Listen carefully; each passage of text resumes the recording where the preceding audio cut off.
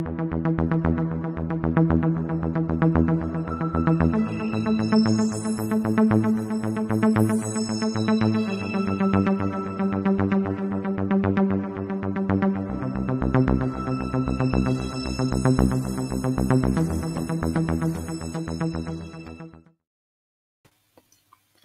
world, good afternoon, namaste and Nisam Bulavinaka from Sydney, Australia.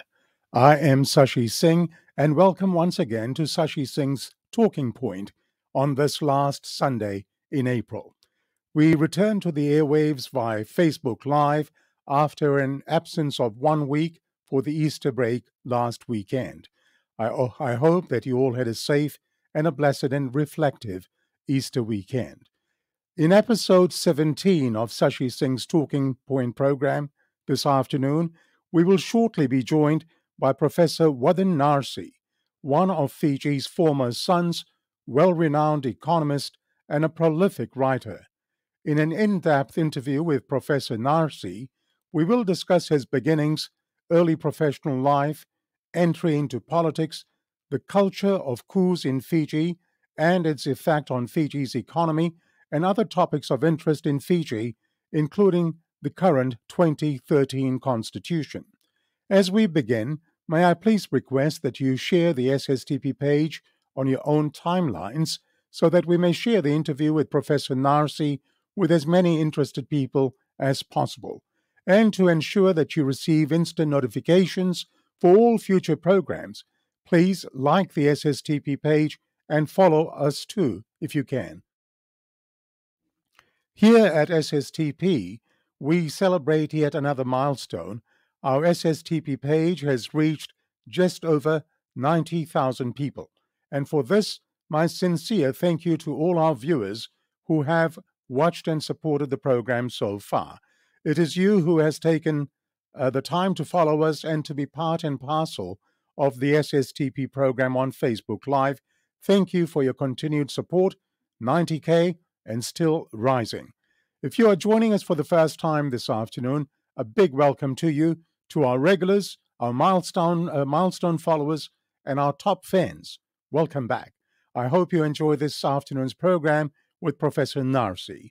Welcome to the Thinking People's program, Sashi Singh's Talking Point, live on Facebook and also live on YouTube. Well, as always, we begin today's program, episode 17 of SSTP, with a warm welcome after a week's break to our regular contributor, former Fiji TV journalist Nikhil Singh, to tell us of the happenings of the political week in Fiji and in Australia. Nikhil, a very good afternoon to you. Welcome to episode 17. Hello, Sashi. Indeed, a great break. Yes, and a well-deserved break, no doubt about that. Well, let's start things off in Fiji. A staggering $62.8 million, Nikhil, is owed to city and town councils in Fiji. The National Federation Party has pointed the finger at the Fiji First government. What's the story here? Well, Sashi, in 2018, municipal councils were owed $31 million in rates. The Minister for Local Government, Pramila Kumar, revealed last week that the figure is now $62.8 million. The National Federation Party puts this as the government's financial mess.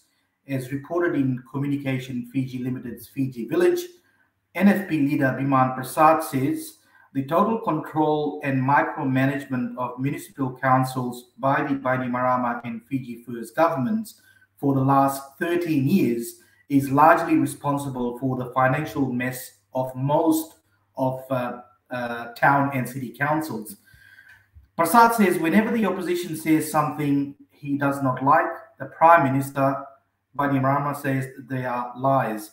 The NFP leader says Bainimarama cannot deny these figures as they have come from his own Minister for Local Government.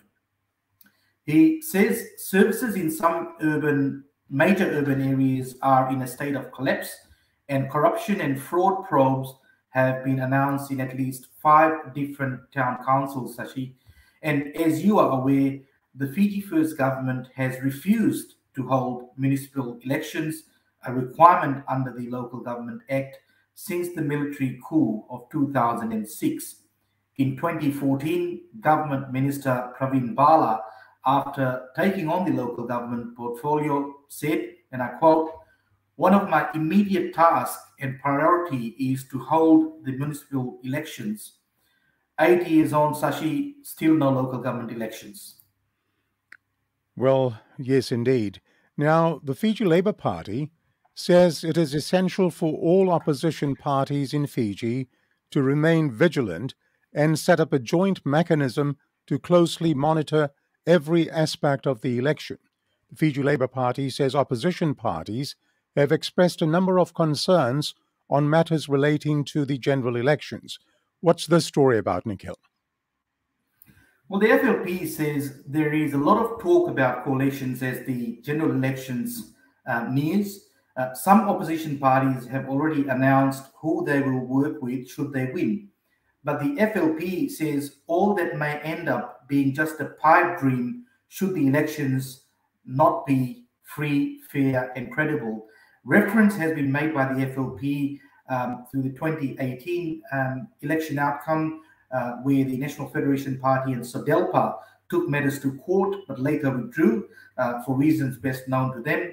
But the FLP leader and former Prime Minister Mahendra Chaudhry says opposition parties have expressed a number of concerns they wish to see addressed and resolved well before the writ of elections is issued. So he's talking about this collective group that have expressed concerns. He said, and I quote, "Amongst them is the engagement of the widely discredited National Database and Registration Authority of Pakistan, or NADRA, as they are known, by the Fijian Elections Office to provide software for its elections management system. NADRA has been prosecuted a number of times in Pakistan for issuing fake identity cards to terrorists and for its involvement in electoral fraud. It was allegedly recruited by the Fiji Elections Office without calling for expression of interest. Another matter is the refusal by the Electoral Commission to have the ballot papers serially numbered, as used to be the case in all other elections before the Bainimarama takeover. Mr. Chaudhry says, in his view, a credible ballot paper reconciliation account is not possible unless the papers are numbered, Sashi. All right, now, the 2021 United States Department of State Country Reports on Human Rights Practices for Fiji was released last week. Fiji's Public Order Act has been highlighted in this report, Nikhil. Yes, Sashi, again, we have reported this in previous episodes. There have been arrests made for the alleged breach of the Public Order Act, which gives the authorities wide-ranging powers. In recent years, trade union members and officials, including the FTUC's National Secretary, Felix Anthony, has been charged for allegedly breaching the Public Order Act. The Fiji Times has highlighted a number of issues contained in the report, including the use of the Public Order Act. And according to the Fiji Times, the report states the Public Order Act allows authorities to use whatever force necessary to prohibit or disperse public and private meetings after due warning to preserve public order. The Act permits military personnel to search persons and premises without a warrant from a court and to take photographs, fingerprints and measurements of any person. Police and military officers also may enter private premises to break up any meeting considered unlawful. The Public Order Act explicitly disallows any judicial recourse for harm suffered when the government is acting under its provision, the report has stated. The Act further allows authorities to suspend normal due process protections where necessary to enforce public order. So this is what's been contained as part of the report, the US report on human rights, Sashi. All right, and Nikhil, in wrapping up the highlights of the week in terms of Fiji news, it will be remiss of SSTP not to mention or discuss our proud Fijian Ndrua team creating history last night in the Australian Super W competition. Let's hear it. Oh, Sashi, what a proud moment for Fiji. The sheer determination, courage, all on display by the Fijiana Drua side at Amy Park in Melbourne last night. They fought gallantly. Nine Network reports that the Fijiana Drua have completed an incredible, unbeaten debut Super W season by beating the New South Wales Waratahs 30-26 in a thrilling final. I must add, Sashi, that the Waratahs has been a dominant force in this competition. They have actually, since its inception in 2018, they have won all titles, but that changed last night. And Drew Lock, Jade Coates, I think summed it up best by saying, and I quote, "This is history for us and a day we'll never forget. It's created a pathway for girls and women playing rugby." Well said indeed, and what a performance. And once again, congratulations to the Fijian Drua team. Well done. Now, closer to home, Nikhil, security deal between our neighbours, the Solomon Islands and China, has been signed despite Australia's efforts to try and convince the Solomons not to press ahead. The opposition says it's Australia's worst foreign policy failure. More on that, please. Well, as reported in The Guardian, the Morrison government sounded the alarm over the deal, arguing the pact has been negotiated in secret and could undermine stability in our region. The Foreign Affairs Minister, Maurice Payne, and the Minister for the Pacific, Zed Sezelja, said they were deeply disappointed by the deal and would seek further clarity on the terms of the agreement and its consequences in the Pacific region. The opposition is caving in their assessment of how this has all unfolded, branding it the worst Australian foreign policy blunder in the Pacific in decades. Labor's Shadow Foreign Affairs Minister Penny Wong accused the coalition of mishandling the situation, raising concerns of a potential China military presence about 1,600 kilometers from Australia in the Solomon Islands. She told ABC's AM radio, and I quote, "On Scott Morrison's watch, our region has become less secure and the risks Australia faces have become much greater," Sashi. All right, and the New South Wales government was in a bit of pickle on Friday when independent MP Alex Greenwich threatened to withdraw his support for Dominic Perrottet. Yeah, pretty a rare sort of stoush in the New South Wales Parliament. Independent member for Sydney, Alex Greenwich, warned he would no longer guarantee supply and confidence for the Liberal National Coalition government after the New South Wales Premier Dominic Perrottet was drawn into the debate over excluding transgender people from women's sport. Greenwich is one of a handful of lower MPs the coalition relies on to govern, given Perrottet's minority government. But there has been a development, Sashi, after initially doubling down. The New South Wales Premier has agreed to meet Greenwich and representatives from the trans community. Despite the threats from Greenwich, opposition leader Chris Minns has ruled out supporting a motion of no confidence or in denying supply to the New South Wales government. Minns has said, and I quote, "The choice of government should be left to the voters in March 2023.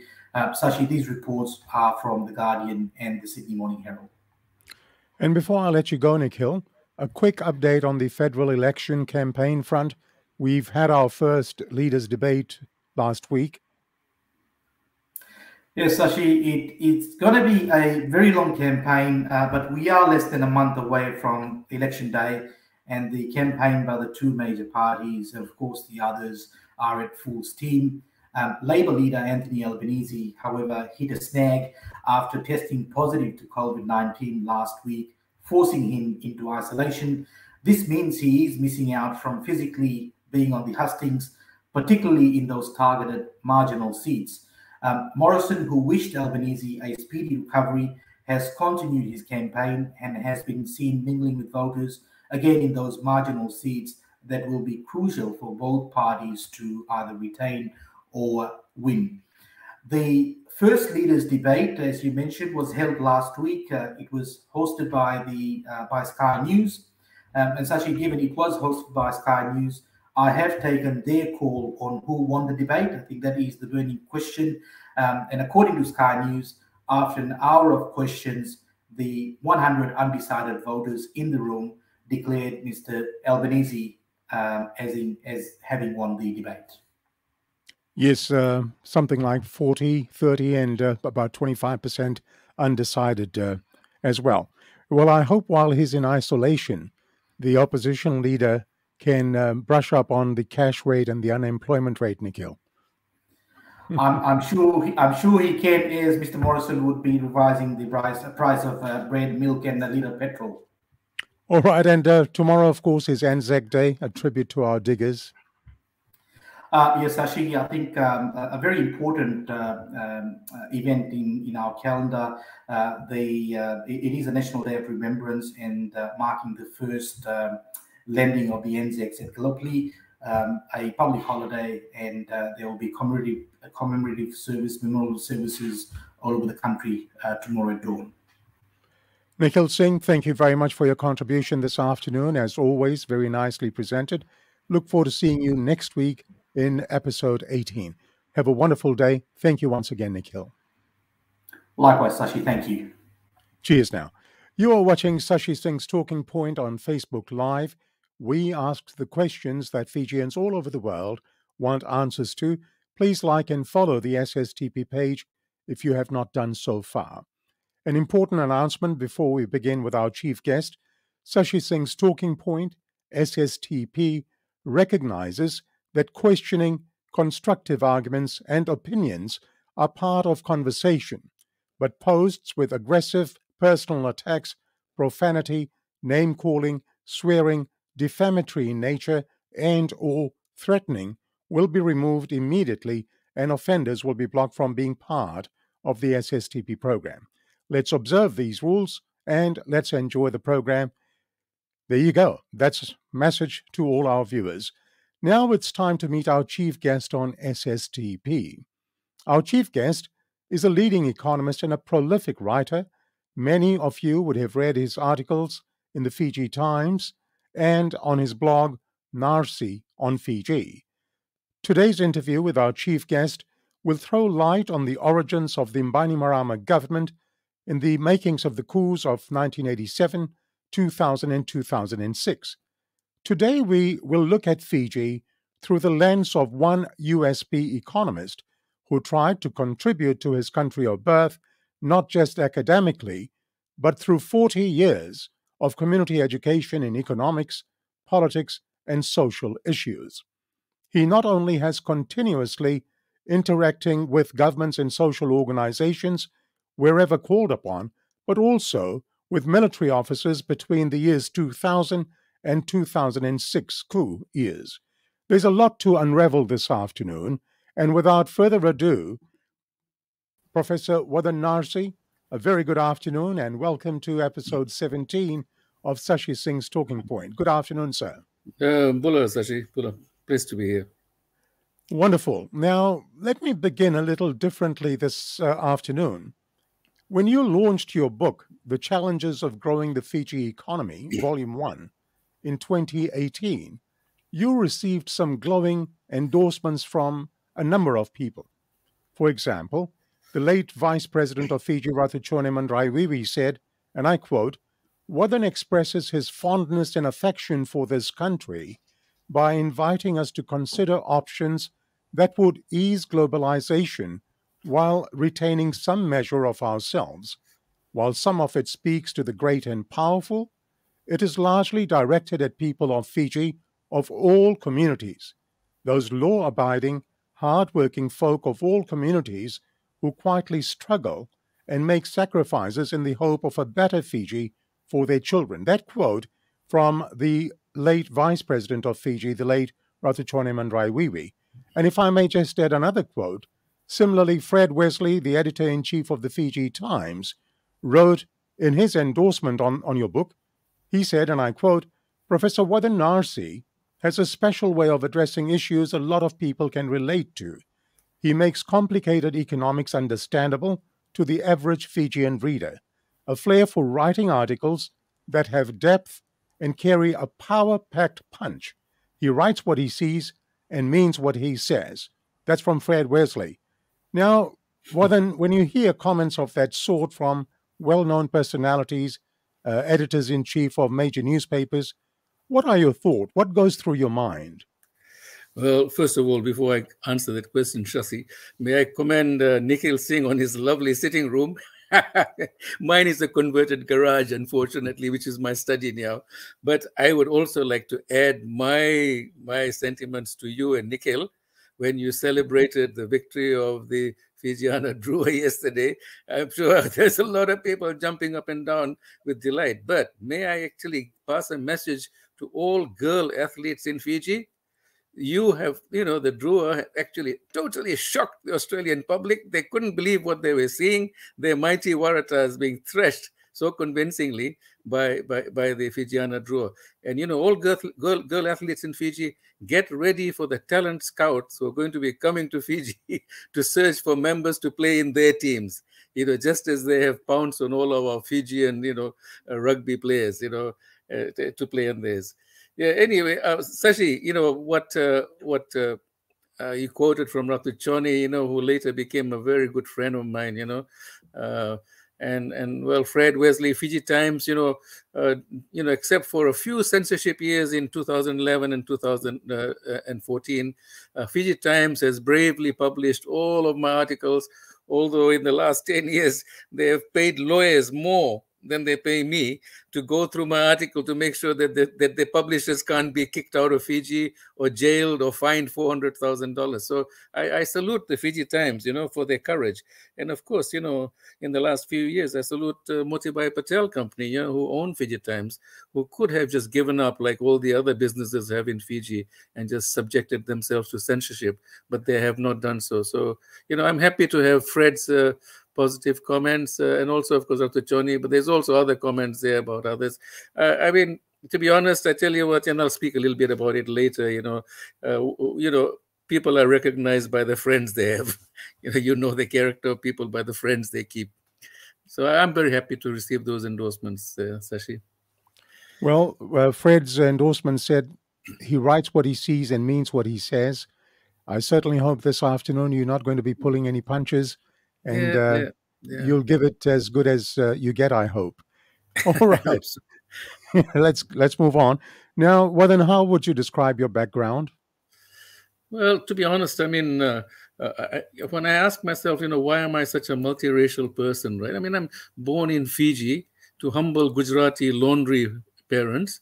My brother and I, right from primary school, we had to go home after school to iron for 3 hours in the laundry. Otherwise, my father's business would not have survived. Even my sisters, like Padma, used to come and work in the laundry as well alongside the men. When ships' orders came in and they had to be turned around within 24 hours. So, growing in Turek, you became multiracial because of all the kids who were there. Our house was just in front of the Methodist Church in Fiji, and all the Kailoma kids there flying kites, playing with tops, and all the usual things we kids used to do in Fiji. So it started like that. But then, of course, we went to Marist primary and secondary schools. I don't know why my father sent us to Marist schools, when people were going to MGM and all that. But, I went to Marist primary and secondary. And while people know me for academic work, in fact, for me, the love of my life was sports. I was in the soccer first 11, cricket first 11. I played rugby midgets. I loved running. I was a long distance runner. And 1 year, I think I won the Fiji 1500 meters at RKS grounds, which had a little hut in the middle of the ground, I remember. And that was the year, I think, that Sitiveni Rambuka won the national shot put competition as well. So, for me, the proudest thing in school was to be the Marist Sportsman of the Year. And I tell you what, the biggest shock for me, of course, not surprised, but I took the trophy home. My father threw it on the bed, and he said to me, of course, they used to frame all of our maths certificates and all that, right? And my father threw it on the bed and said, "Son, sports will not fill your stomach." Right. And then a story I told later, of course, I said, well, Lote Tungiri and, Vijay Singh weren't around then, or else my father would have changed his tune a little bit, But, part of that whole upbringing was I don't know. I mean, I was very lucky to be part of this thing they call the Duke of Edinburgh Award Scheme. So as kids, well, I'm a 15-year-old kid with 3 other kids, just armed with a compass and maps. We walked from Nandi Sambeto to Vunindawa, to Nosori. We walked from Batukola north-south to Singatoka. And well, I remember climbing as a kid, climbing Joski's Thumb with Peter Drysdale, my friends Anil Tikaram, Jiten Mehta, although 2 of our friends, they opened a bottle the night before. We were in no condition to climb Joski's Thumb the next day. But, I walked a Vanua Levu with my friend John Etakuvula. Later, I did great fishing, with the Rajesh Chandra and Vijay Naidu. And best of all was with my friend, the late Dr. Ropatengalo, whose mother is from Bau. And we fished in the chiefly waters of Bau. I mean, you can't imagine what fishing there is like. Of course, it's a restricted area.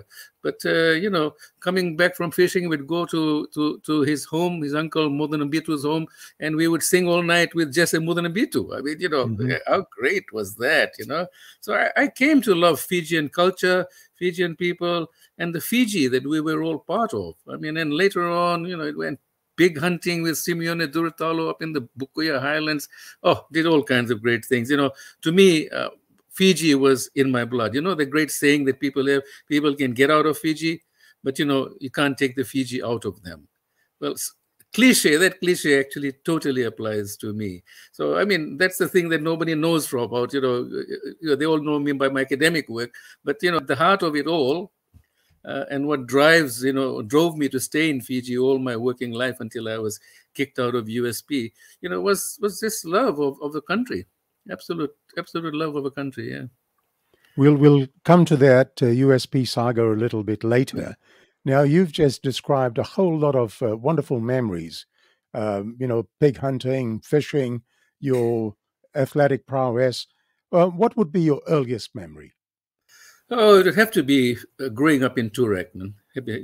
As kids, going and playing in Marks Park, fighting with all the kids because somebody's trying to steal your ball or something, flying kites there, flying tops and things, and getting into all kinds of scrapes, which our parents, of course, were very annoyed with. But basically, I grew up as a larrikin in Turek. I mean, Turek, of course, at that time was a place where Sunyadama ruled the roost, and what you saw coming out of Sunyadama's cafe at night would make people actually cringe today. But it was a wonderful, wonderful place. Not like the Turek of Melbourne by any means. The opposite, in fact. So those are my earliest memories, Sashi. Some great memories, and of course, Turek was like a city on its own, particularly at nighttime. It was a wild place. Yeah, wild place. People didn't come there at night, no. Yeah, I remember I lived in Amy Street for a while. So Amy Street is where I was born, mate. That's where I was born. So you only came at night if you wanted some. If you wanted some too forbidden goods, you came to Turek in the night. That's right. Okay, now what about your tertiary education? You also excelled in terms of education. Yeah, well, in the year that we did New Zealand University entrance, this was before USP was there. The Fiji government gave 2 unbonded scholarships. So the first one went to a friend of mine, also from Turek, Manilal Jogia, who got the Commonwealth Scholarship. And I was made the Fiji Scholar, which is one of the only scholarships which was unbonded. So you could go and not come back if you didn't want to come back. And strangely enough, I went back after graduating and worked in Fiji all my life. All of my other colleagues who got Fiji government scholarships, they served their bonds, and within 10 years, they had all emigrated. So, I mean, there's some kind of a story over there, about bonds not being enough to keep you if people want to leave, and I just wanted to stay. So I went to Otago University in New Zealand, which was an experience of its own, because in the holidays, my brother and I, just to earn money, we used to go and work in the freezing works, where we were in contact with islanders and Maoris and everybody. And what a life that was, in addition to the huge amount of money we made working in freezing works. I mean, you can't believe how we just loved that cash that came rolling in. All right. Now, I understand after studies, when you returned to Fiji, you worked in the Fiji Bureau of Statistics for a year before joining USP as a lecturer in mathematics. Yes. However, then you were drawn into economics by some radicals at USP. I've read that. How did that come about? Well, in Rama, 1973-74, there was a student Christian movement there, which was headed, I think, by Reverend Aquila Yambaki. Also became a friend for life. And there was a group of people there, including the great feminist pioneer, the late Amelia Rokoto-Ivuna, who was the director of the YWCA. I mean, she was one of the few indigenous Fijians, like Reverend Justataki Koroi, who opposed the 1987 coup. And she was brutalized, even by a family member who was in the army at that time, right? And then there was John Sami, a very radical CPO economist later, who became the director of CPO. And he appears later in my story as in the charter exercise. Actually, quite a brave fellow as well. John Edokuvula, who has always been active in Fiji. In fact, he's a fantastic intellectual of all kinds. I mean, he's a very interesting character. Could write a great story about him. He and I, we were in this group with Claire Slater and some others, and we did a study of Fiji. At that time, it was very much dominated by Australian companies, Burns Phillips and Carpenters and all that. So we called that study Fiji a developing Australian colony. And the Alliance government, of course, thought we were all communists, because we went on a Johnny and I, we went on a speaking tour to Australia, organized by unions, Australian unions. And when we came back, they thought we were all communists. So they used to follow us around in the green vans of the special branch, the Secret Service police, of the Ratumara government at that time. But, we are such a, as I said, we are not just who we are in our families we're born into, but by the friends we keep through our lives. And I have been fortunate that I've had all these fantastic friends all through my life, especially at USP as well, from USP, but these radical people. So, I mean, that was the beginning of my interest in economics, and I gradually started to study economics formally. And then for my master's, I went to Jamaica in 1976 for 2 years, which was a bit of a hellhole at that time. I'll come to that Jamaican experience in a moment. But before we get too far ahead, what was the experience at the Fiji Bureau of Statistics like for you? Well, tell you what, man, I made friends for life. I made friends for life. In the end, I didn't like it because it was, I hated working, in this sort of 8 to 4:30 kind of a thing. But there were people there who were just incredibly bright. There was one fellow who was my friend for life, Kishore Chetty, who later became a deputy government statistician. I mean, who was one of the greatest intellectuals I've known. In Fiji, far more intellectual than many of my USP academic friends. And there was also, of course, Tim Bainimarama, who later became government statistician, and he paid the price for being too honest, later. So it just showed, actually, being a Bainimarama wasn't enough, protection.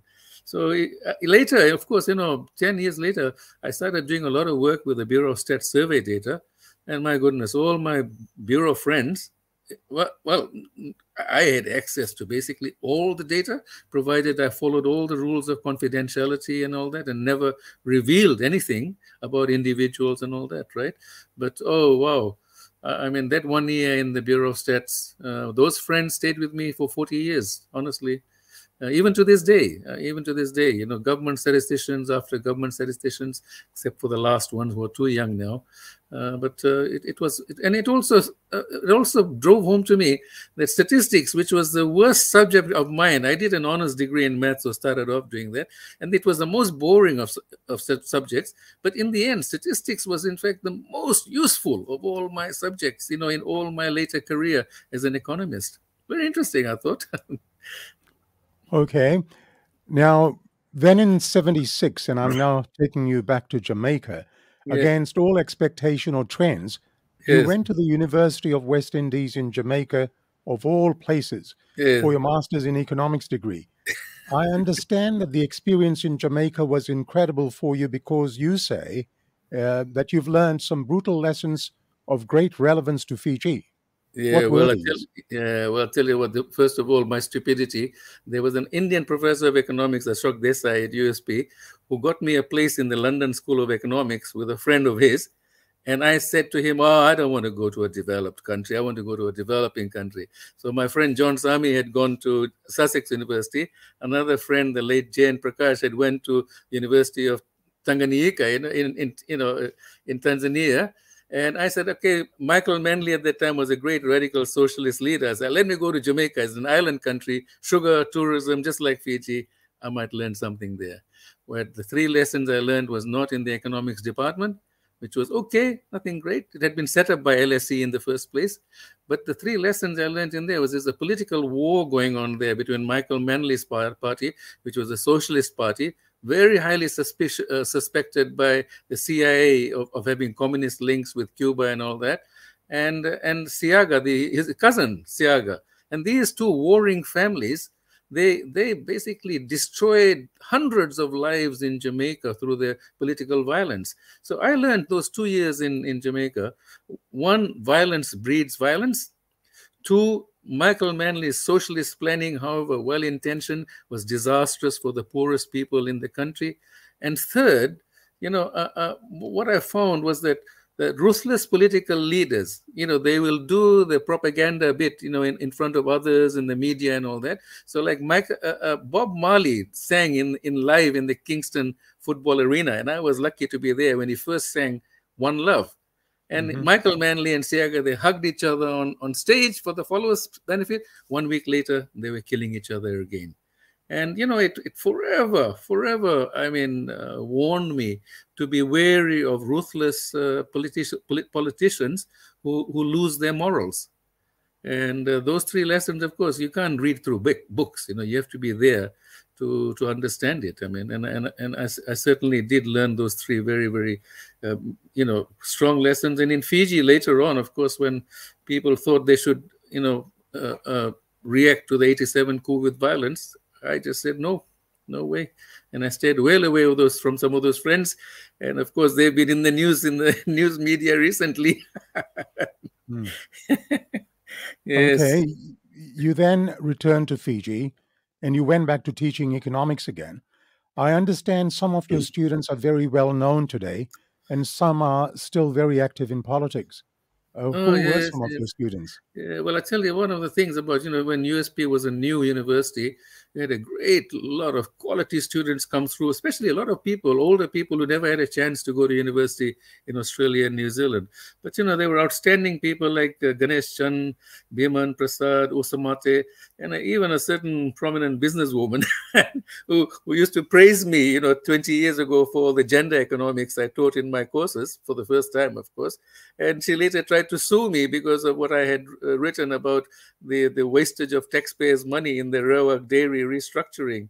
So I've had the privilege of teaching thousands of economics graduates around the university. Some of them in Tonga and Samoa and Solomons have done brilliant things, So, I am the lucky one because, they came into the class and they interacted.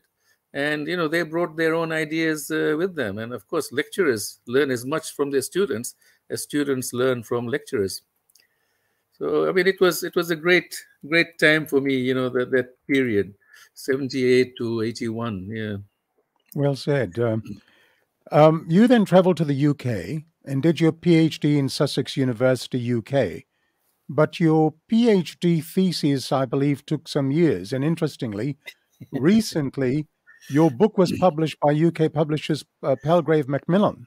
Please explain this period of your life, especially the work involved in the thesis and the late publication of your book. Well, what happened was I went to Sussex on the advice of my friend John Sami. His name keeps coming up all the time. But the IDS, was a very, very prominent development place in the world at that time. And I went there to do my PhD on Fiji's money and banking system. Very straightforward thesis. If I'd stuck to it, I would have finished in 3 years and come back, right, with a PhD.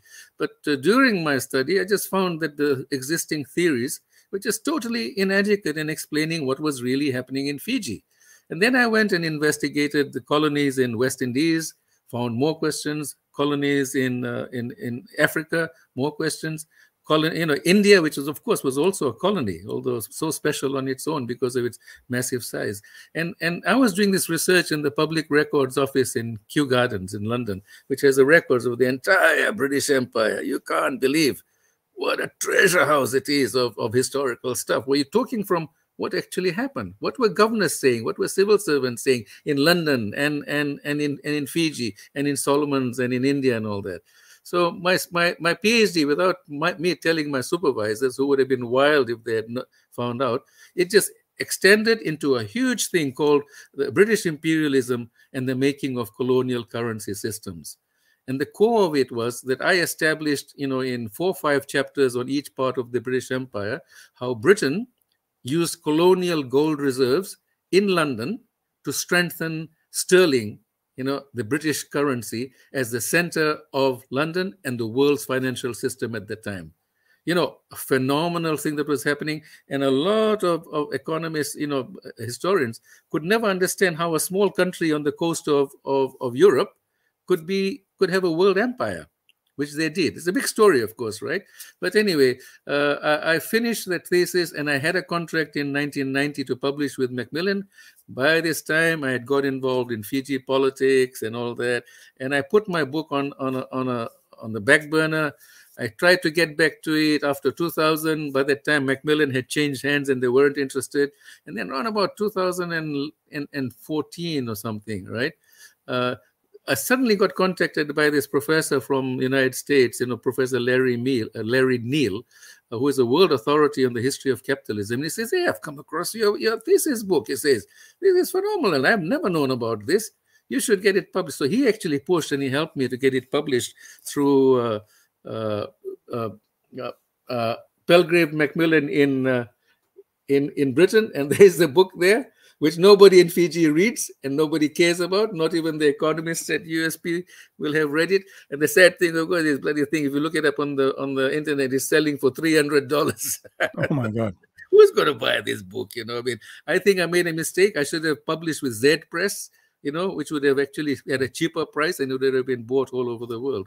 But at that time, beggars can't be choosers. I thought it was a miracle that somebody wanted to see my book published.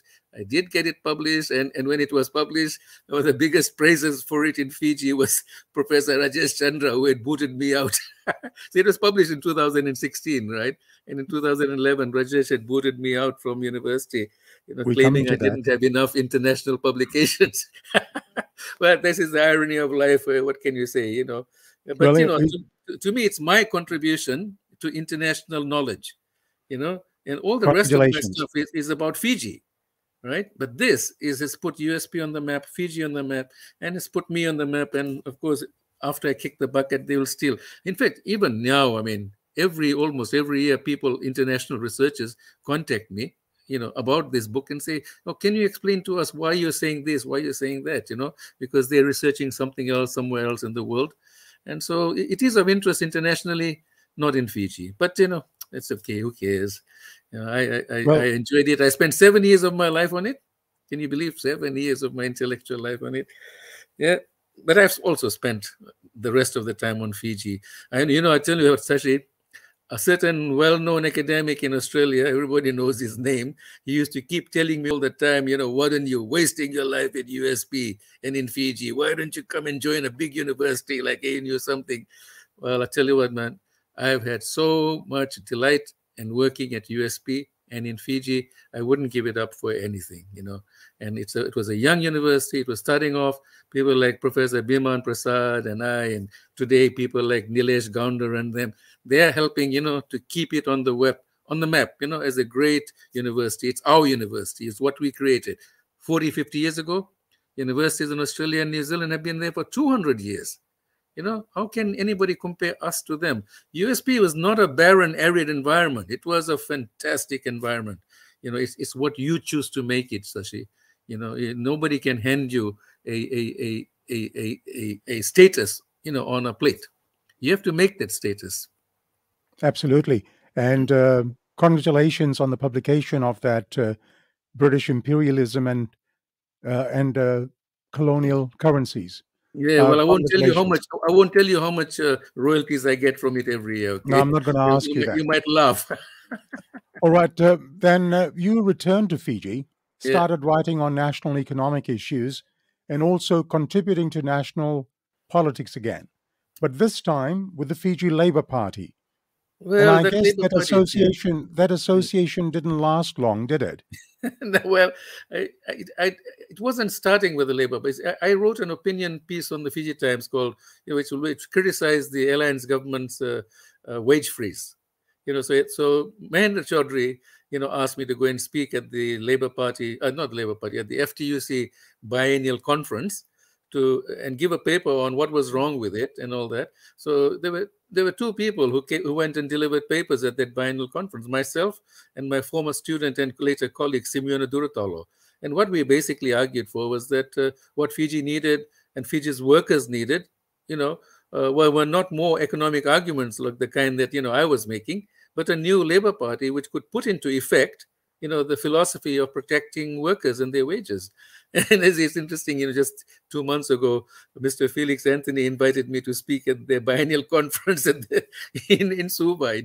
I don't know whether it's taken place or not, but that was my starting point. And I worked together with Mahendra Chaudhry.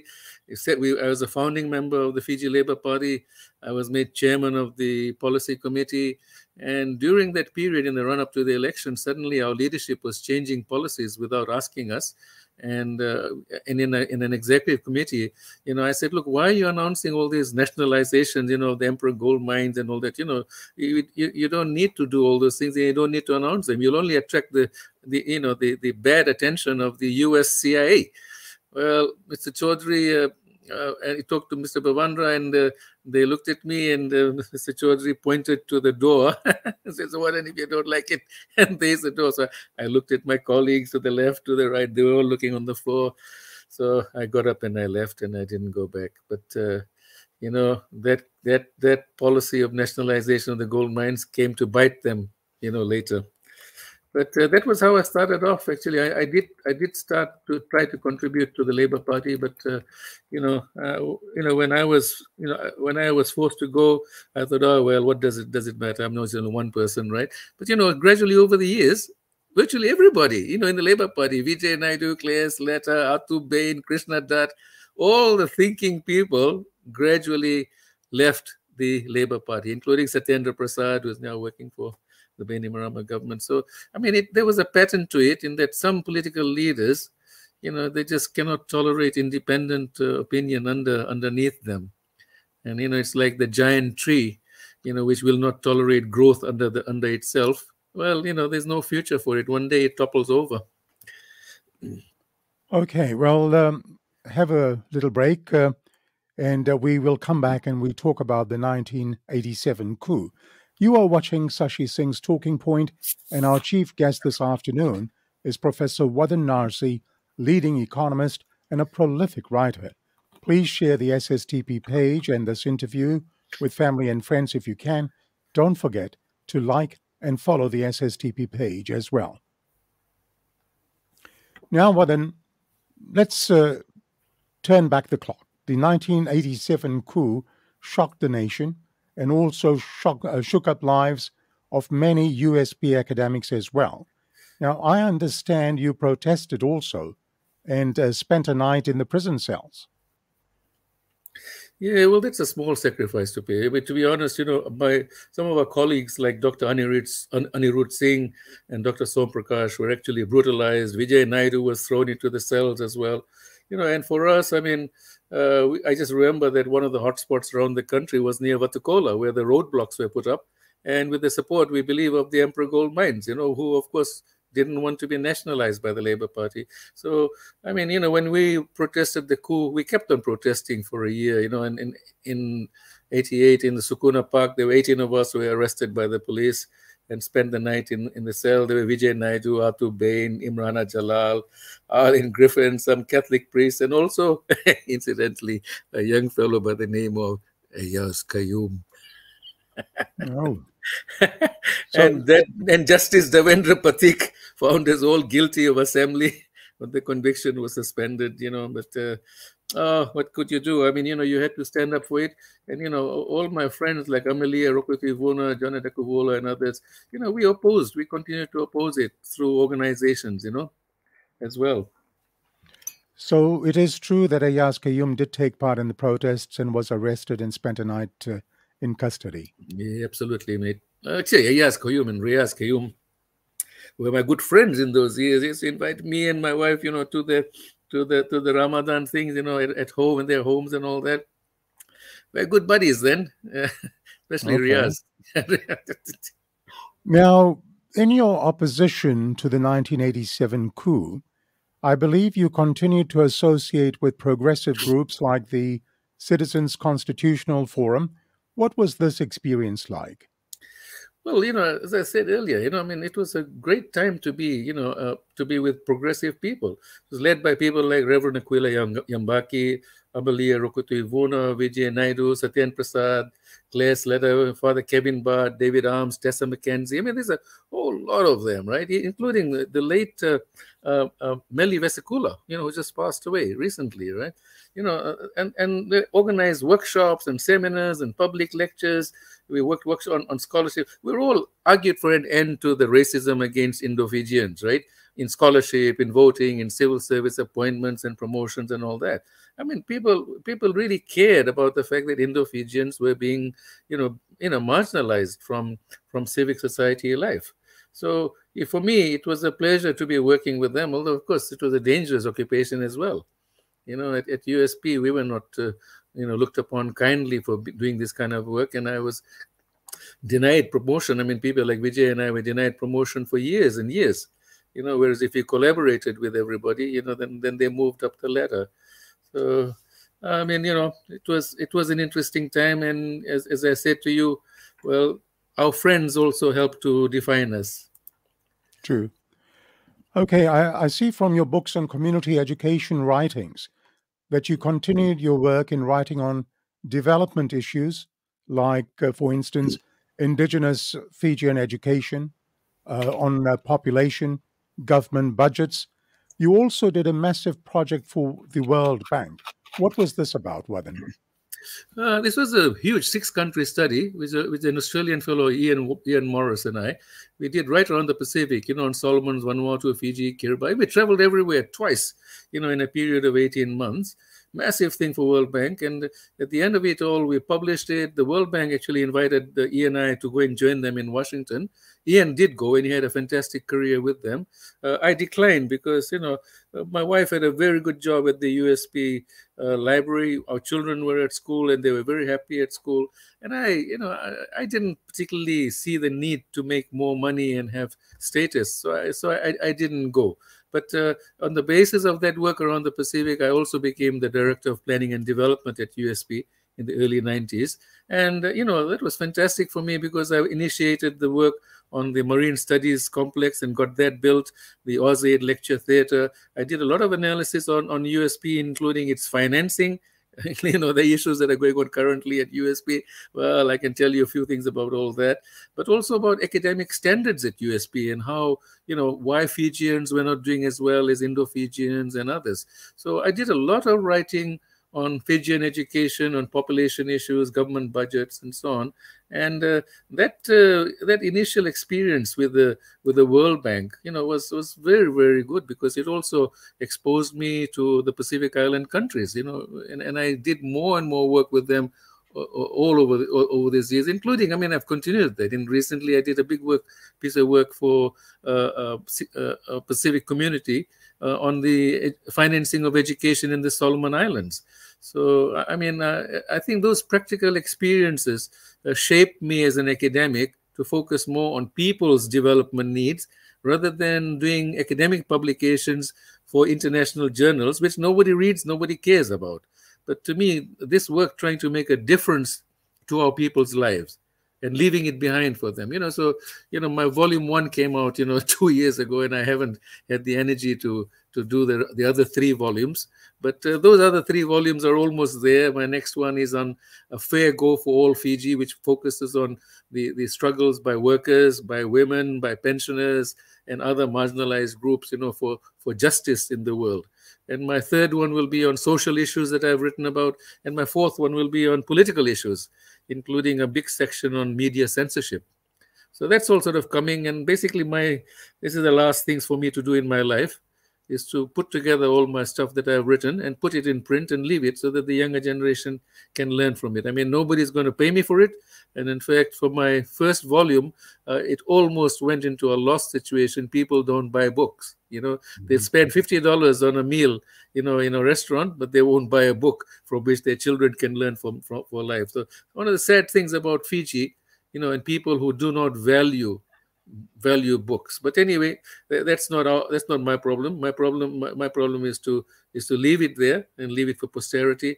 And whether anybody appreciates it or not, well, it's neither here nor there. You do what you think is right for yourself at a point in time. Judgment of others does not really matter.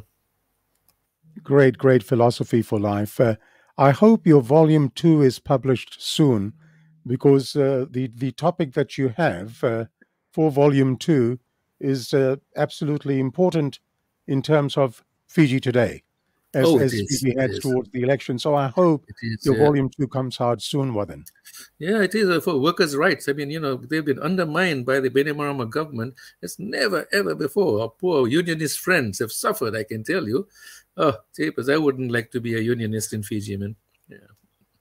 All right, now let's move our discussions to politics again. Your initial political affiliation was with the Fiji Labour Party, where you were founding member, and as you've told us this afternoon, you were shown the door. Then you were asked to leave. However, another opportunity arose for you when in 1996, Mr. J. Ram Reddy invited you to go into politics again, this time for the NFP. How did this opportunity arise? Well, one day it was a surprise, because I had often been critical of the NFP, right, on the wage freeze and all that. Mr. Reddy rang me up and said, look, we're trying to convert Rambuka and change the constitution.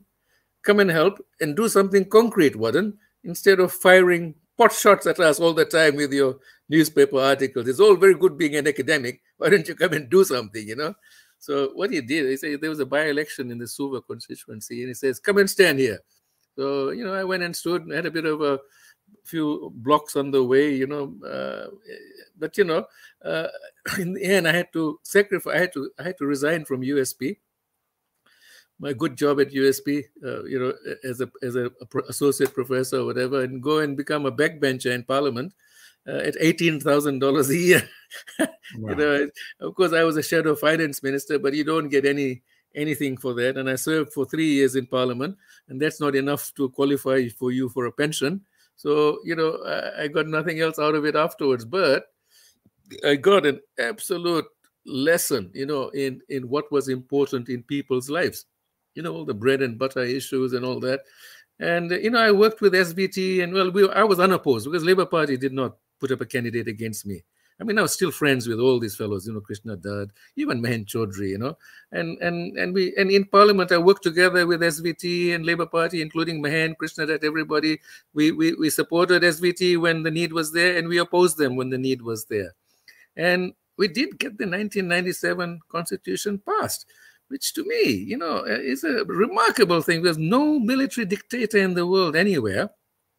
Whatever may have been Rambuka's role, elsewhere behind the scenes and all that, but no military dictator in the world willingly gives up the possibility of power and the potential for power by changing a biased constitution in which he was guaranteed victory all the time, to bring in a constitution like that, and his SVT colleagues were not happy with him.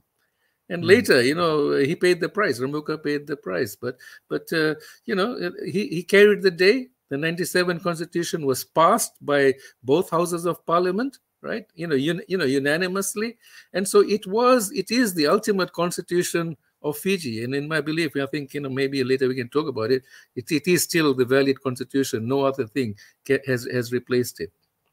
We'll definitely talk about the Constitution as well. But still staying with the 1997 Constitution, you've just said that it was passed. But I understand you did not agree with everything in the 1997 Constitution.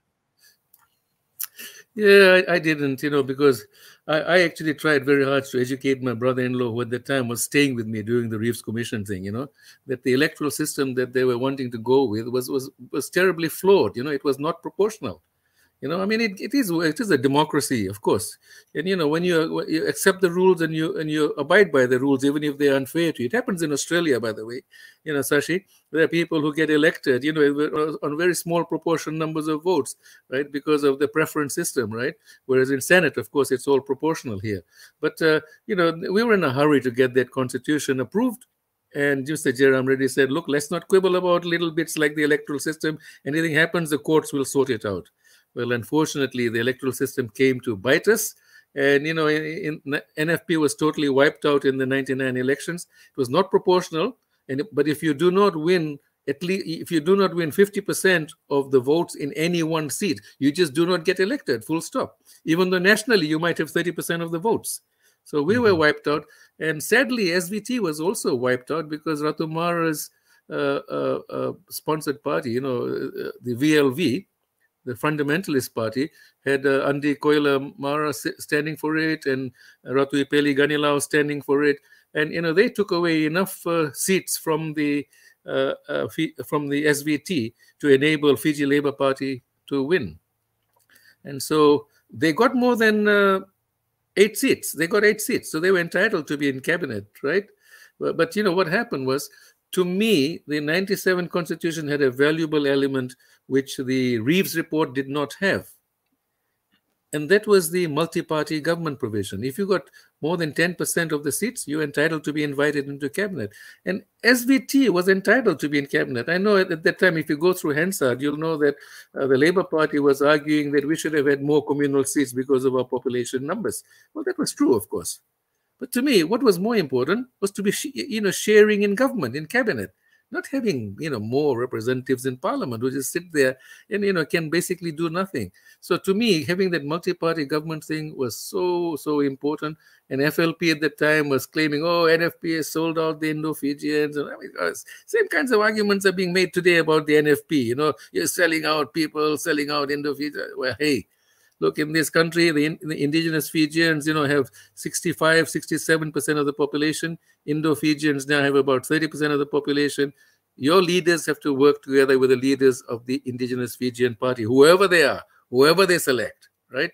If you want to have a say in government, or else you're forever on the outside looking in and firing pot shots, as Jairam accused me of. But, anyway, unfortunately, they were after the 99 election, things did not work out as I would have liked to have hoped, either for NFP or for SVT. Now, talking about that multi-party government provision, I believe you were privy to a discussion where Mr. Rambuka made an offer.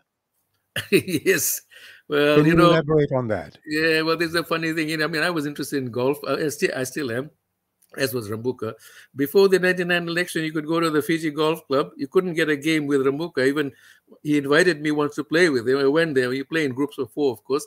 Couldn't get a look in because there's about 20 people like bees, all around Rambuka, right? Straight after the 99 election, he is there on his own. And he said to me, hey, let's go and play golf, mate. He said, I've gone from hero to zero in one day. Now, we were on the course. And by this time, I had known what the results were going to be like, because the writing was on the wall. I was there the first few days of counting. You could see what was happening. So I just gave up and went to play golf. And on the 10th tee, on the middle of the 10th, Rambuka got a phone call. And from the way he was talking, it was from Mr. Chaudhry. And I was amazed and shocked at how humble Rambuka was. And he said to Mr. Chaudhry, he said, sir, I'll serve in any portfolio you choose, maybe even in a what do you call them, the visiting minister, whatever, that the roving minister kind of thing, right? And apparently Jim Akoi imposed too many conditions on them, and Mahen Chaudhry and the SVT could not come to an agreement, and Mahen Chaudhry did not include them in the multi-party government. And some people believe that Ratu Mara may have had an influence because Rambuka once stood against Rokutui Draketi, who was Ratu Mara's wife, and defeated her for the presidency. For a commoner to defeat a high chief, that was sacrilege, for the chiefs. And so Mr. Chaudhry declined to have SVT in. And, well, I tell you what, there is an opportunity that was missed because I think Ratu Inoke, Rambuka, they were all ready to work with Mr. Chaudhry as Prime Minister. Mr. Chaudhry wasn't going to play ball. But you still try to help Chaudhry and the FLP. Is that correct? Yeah, I did. When he was Chaudhry appointed me on the FNPF investment committee, which was very interesting because we were running the FNP investment committee very tightly, very well at that time. And also the NBF asset managed bank committee. You may remember the NBF, when it went broke, it was broken up into two banks, the bad bank and the good bank. Well, the bad bank was left with all the assets, and my committee was, not my committee, the committee I was on was trying to get back all the money from all these bad debtors. So I actually could see, I know who all the bad debtors were and how much money they owed. And whatever people may say about indigenous Fijians, screwing the National Bank of Fiji, the biggest bad debtors were Indo-Fijian companies. And some of them, I mean, they owed more than $10 million. They took off, and they and their families set up supermarkets in Sydney and Brisbane and Melbourne and all that, right? I mean, I'm sure people know who they are, right? But anyway, by the in the middle of all these deliberations, the 2000 coup happened. Okay, so Yeah. are you actually trying to suggest perhaps that if the SVT and the FLP, after the 2000 coup, if they had come together, perhaps the 2000 coup may not have taken place? Oh, I think so. I think so. I mean, I think what I saw of the SVT at that point in time, in the run-up to the 99 elections, right? People like Ratu Inoke Kumumbola, who everybody knows, has supported, virtually every coup in Fiji, right? Including the 2006 coup. He took me campaigning, all over Fiji. Ratu Sakusa Makutu, took me to his area where he had me as a chief guest, while he opened some electricity for a village, which of course all voted against him or something afterwards, right? But me and my family were staying in this incredibly luxury accommodation in the Fijian hotel where Ratu Sakusa Makutu, of course, was a shareholder, right? And they all were happy to have us, working together with them. So I think SVT would have been willing to work even as a junior partner, but that opportunity went begging. And the 2000 coup, well, if you look at who all the people were who were, organizing the meetings in the 2000 coup, oh, well, we'll come to that later when you talk about the military coup culture, Sashi. Yes, but, I will, certainly. It was a lot of widespread. But, after the hostages were released, I tried to get the SVT and FLP together in dialogue, right? And so that they could actually form a government of national unity or something. But the first meeting was at USP. It was attended by Ratu Inoke Kumbumbola, and Chaudhry refused to attend. And he sent Krishna Dutt and Tupeni Bamba. See, Chaudhry never sent one person from the Labour Party. He always sent two people, one to keep an eye on the other one, right? And when Chaudhry didn't come, Ratu Inoke went away. Then I organized a second one at the New Zealand High Commissioner's house, Tia Barrett. And again, Ratu Inoke came, but Chaudhry refused to come, and he sent Jackie Kurui and Krishna Dutt this time, right? So Ratu Inoke left in total disgust. And soon after, Benny Marama, there were a lot of things happening behind the scenes. He refused to reinstate Chaudhry's government, but appointed the Garase interim government, which later became formally elected in the 2001 elections, But, the thing is that when Chaudhry had refused SVT to be part of his multi-party government, what Garasi did was tit for tat in 2001. He gave Chaudhry some very minor portfolios, and Mr. Chaudhry, rightly refused, because they were just tokenism, right? But, if only some leaders had been honest enough and humble enough to cooperate with for the good of Fiji, like Mr. Jairam Reddy had always been willing to cooperate. Whatever he said, in the 1970s, like Ratu Mahara will open anything, including a toilet, to get votes, right? Well, he had changed by the time he was in Parliament in 1990s, and he was a very humble person who was willing to swallow all the pride and everything else and work together with the leaders of the indigenous Fijian party. And Fiji could have been different if we had more Indo-Fijian leaders like that, And I see. I'll take you on that point. You just said that Fiji could have been different. So Yes. Do you in fact think that had Mr. Chaudhry participated in the planned dialogue session that you had organized, Yes. not once, but twice, Yes. that the political landscape could have been different in Fiji? I mean, it seems that there was room for compromise and working together in unity. How would you respond to that? Oh, I totally agree with you on that, because, whatever you may say about the coups and all that, Ratu Inoke Kumbumbola After the 1999 election, when SBT lost, Ratu Enoke Kumbombola replaced Rambuka as head of SBT. You know, and when he came to the meeting, you know, he was ready to compromise. I mean, he was ready to set up, a joint government. I think, in that period after the 2000 coup. But Mr. Chaudhry wasn't a kind, he had other plans, and I don't know. I think whatever plans he had, it didn't bring about the right outcomes for Fiji. Okay. Now, Wadan, is it true that you also helped out with the Narsey government between 2001 and 2006?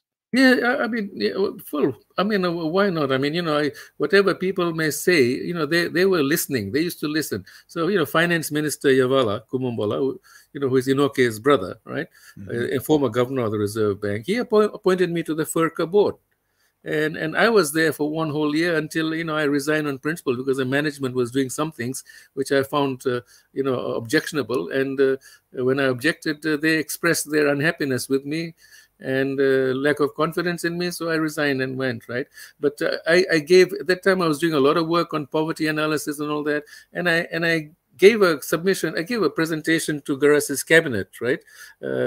Which was about the basis of poverty in Fiji. At that time, the stats indicated that in terms of the incidence of poverty, right, which is the percentage of people who are below the poverty line, Indo-Fijians were the most poor. Especially in rural areas where the sugarcane industry was collapsing, right? But in terms of numbers of poor, there were far more indigenous Fijians who were poor in terms of numbers than Indo-Fijians. Of course, the situation is even worse now. So on the basis of numbers and how much poverty alleviation resources you had to give to people, you had to give more resources to indigenous Fijians. So affirmative action policies were fine. But you could not ignore the Indo-Fijians who were the most poor. So you had to actually, if you serve people on need alone, not on ethnicity, you would address the problem of poverty. That's what I argued to Garase cabinet. And he was willing to listen to all that, whatever people may say, about his bias towards indigenous Fijians. Well, I mean, to be honest, Saji, as an economist or any sensible people looking at Fiji, you'd have to say, goodness gracious, this is the country of indigenous Fijian. Look around at it, and who owns all the big corporations? Before Fijian Holdings came along, it was all, whites from abroad and Gujaratis and local Indian. Who owns all the shops everywhere? Who owns all the professional, practices and things? I mean, indigenous Fijians are a very marginalized economic group in Fiji. So if Garase wants to help them, and I actually wrote a paper for him when he was being charged in court, and I said, in Fiji, you need to make rich Fijians richer. However bad it might sound politically. But if you want to close the gap between indigenous Fijians and others, you've got to make rich Fijians richer, and that's not a crime. But, for a lot of people who wanted to attack Garase, they saw it as a crime, and I actually just didn't agree with that. So, I mean, the data that is there in the Bureau of Stats, and sadly, it's been stopped from issuing data on ethnicity now until very recently, when the poor government statistician was sacked because he showed, the data on poverty, which showed how poor indigenous Fijians now are. And I believe actually the data is not all that good. I think the indigenous Fijians are even more poor than what that data is showing, right? For reasons statisticians know. But Garase government was willing to listen, and it is astonishing to me that, in 2006, he was in multi-party government with the Labour Party. Chaudhry didn't join, of course. But, he had his other reasons. But there was Krishna Dutt and everybody else there together with him in government. And nobody could accuse those Labour Party people of being corrupt or anything. So it was a wonder to me when Bainimarama did the coup, claiming, I'm going to clean out the corruption. I'm going to come back to discuss poverty, etc., and particularly the ethnic divide in a short while. Yeah. But during this period, you wrote massively on things like economic justice and just wages for workers and poverty for civil society organizations like ECREA, ECREA. Yeah. How were you able to get access to data, for example? Well, at that time, I mean, this study was led to, was initiated by Father Kevin Barr, who was working for ECRIA at that time. Chantel Khan was the head of that organization, and Father Kevin Barr was really the heart and soul driving that organization forward. But Kenneth Zink, who was a labor minister at that time, he allowed me full access to all the Ministry of Labor data, fantastic amount there. I mean, they're just sitting there all over the departments of labor, and nobody had analyzed them. And he also gave me access to 30 years of minutes of these things called wages councils. Now, you've recently had this minimum wages hoo-ha in Fiji, right? All a lot of nonsense, because you can't impose one minimum wages on Fiji, different, sectors and all that. You can't ask ball boys, bottle boys to be paid the minimum wage when, all that'll happen is they'd all be sacked and told to go home, and the bottles would lie around everywhere in Fiji. So the wages councils were a mechanism. We had separate wages councils for manufacturing, for garments, for this, for that, where you set minimum wages in accordance with that sector. And they had been working very badly. So for 30 years, these wages council things had gone very badly, because employers' representatives had always managed to get it postponed, always said, oh, the times are bad, we can't afford to pay the increases according to the cost of living. So over 30 years, workers in Fiji, their real wages fell behind the cost of living, for 30 years. If you only get half the percentage of the CPI increase, of course, 20 years' time, you'll be about 50% of where you should be. So I looked at 30 years of minutes of all these wages councils and showed exactly how the workers' wages were slipping behind. It was an empirical study, right? And I also got information from the Bureau of Stats, which they all have, because they do an annual employment survey in the Bureau of Stats, and you get fantastic information. The fundamental thing was that none of the employers ever showed their accounts to the Ministry of Labor to show, look, I'm doing so badly, I can't pay. Never did that. So anyway, with the support of Kenneth Zink, the Minister of Labor, Father Kevin Barr, I did this incredible study, and I published this book called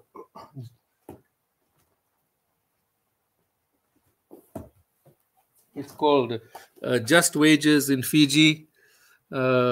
I can just show that, right? But, it was launched by Ratu Choni Manraiwiwi, and all the union leaders supported it, right?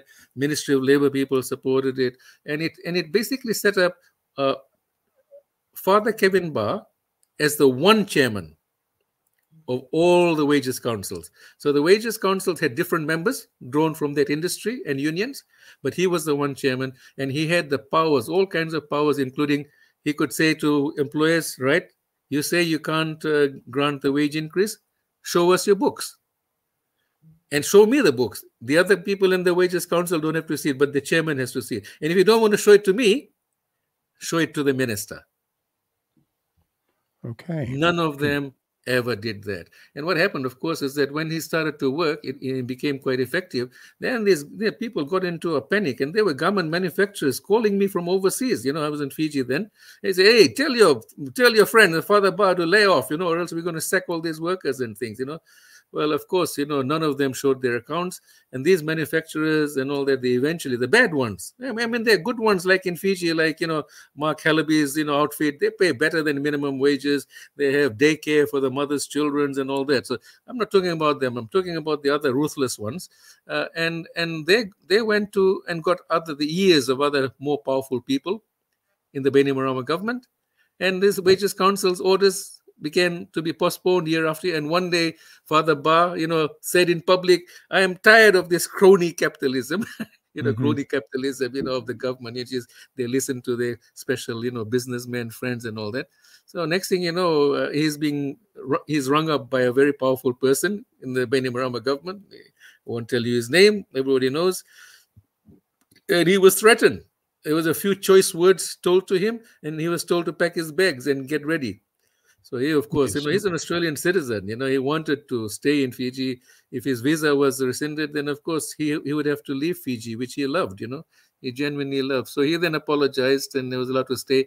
But he was removed as the chairman of the Wages Council, and all that collapsed. And then the government did all these idiotic things. Mahen Reddy issued a minimum wage, which he went back on a month later.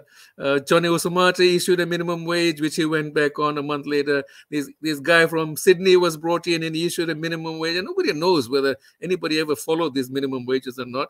And, and the guy has come again, and issued another one. And of course, nobody knows whether anybody will follow that. But, but I did. As far as I'm concerned, I did all that work.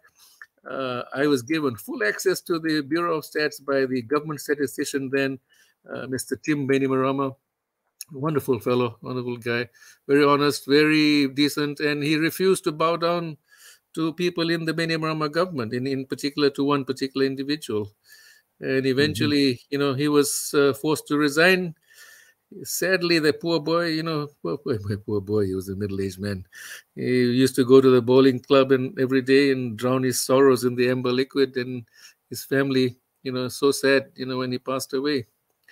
But nepotism, is only carried so far as long as you play ball with the people in power. So Tim found out that his family was not so clean afterwards. When we used to have our Bureau of Stats gathering, everybody in the Bureau of Stats used to laugh at Tim. He used to keep boasting, hey, my family is clean. Hey, my family is clean. Well, poor fellow found out the hard way. His family wasn't all that clean afterwards. Okay, now moving on. Your work was not only limited to just wages and workers' rights, etc. I've done some reading. You also did massive work on women's empowerment in Fiji, and the Fiji Women's Rights Movement awarded you the title of the People's Professor. How did you get involved in feminist issues? Well, it probably started, from the early years, when Amelia Rokotivuna was the director of YWCA. And we had a lot of feminist friends, Claire Slater, Arlene Griffin, Vanessa Griffin, and of course, later on, people like Shamima Ali and, Tara Chetty and them. In fact, it was Tara Chetty when she was the head of FWRM with the assistance of my close friend, close and I won't say unbiased friend, Shona Smiles, her mother, and they decided to give me this title of People's Professor, which I really, really valued. I mean, I did a first bit of work on women, gender issues in employment and underemployment and incomes in Fiji. It was funded by AusAid. It was launched at USP with great fanfare by the previous acting Vice Chancellor, Esther Williams. And, I continued that work. I did some work for Pacific Women 2 years ago on the impact of COVID on women in Fiji. And this last year, I did very solid bit of work for Fiji Women's Rights Movement called The Economic Empowerment of Fiji Women and Girls Beyond 33%. So that's ready for publication. And Fiji Women's Rights Movement, Nalini Singh and Laisa Bultale, they're working on it and they should be launching it very, very soon, I hope. So that's one of the things in Fiji, which is, women have been marginalized and men have been marginalized, as workers and all that. So that was my second great big area of work for years, which has continued over the years. Well done. Now, by this stage of your life, Fiji had seen the 1987 coup and the 2000 coup, which we will discuss shortly in detail. However, I note that between the years 2001 and 2006, you gave lectures to RFMF officers, and even right before the 2006 elections. Now, who organized this for you? Yeah, well, the RMF, Fiji military forces, they had these officer training courses at Watuhanga. And every now and then, I'd be invited by them to go and speak whenever a new batch of officers were coming through.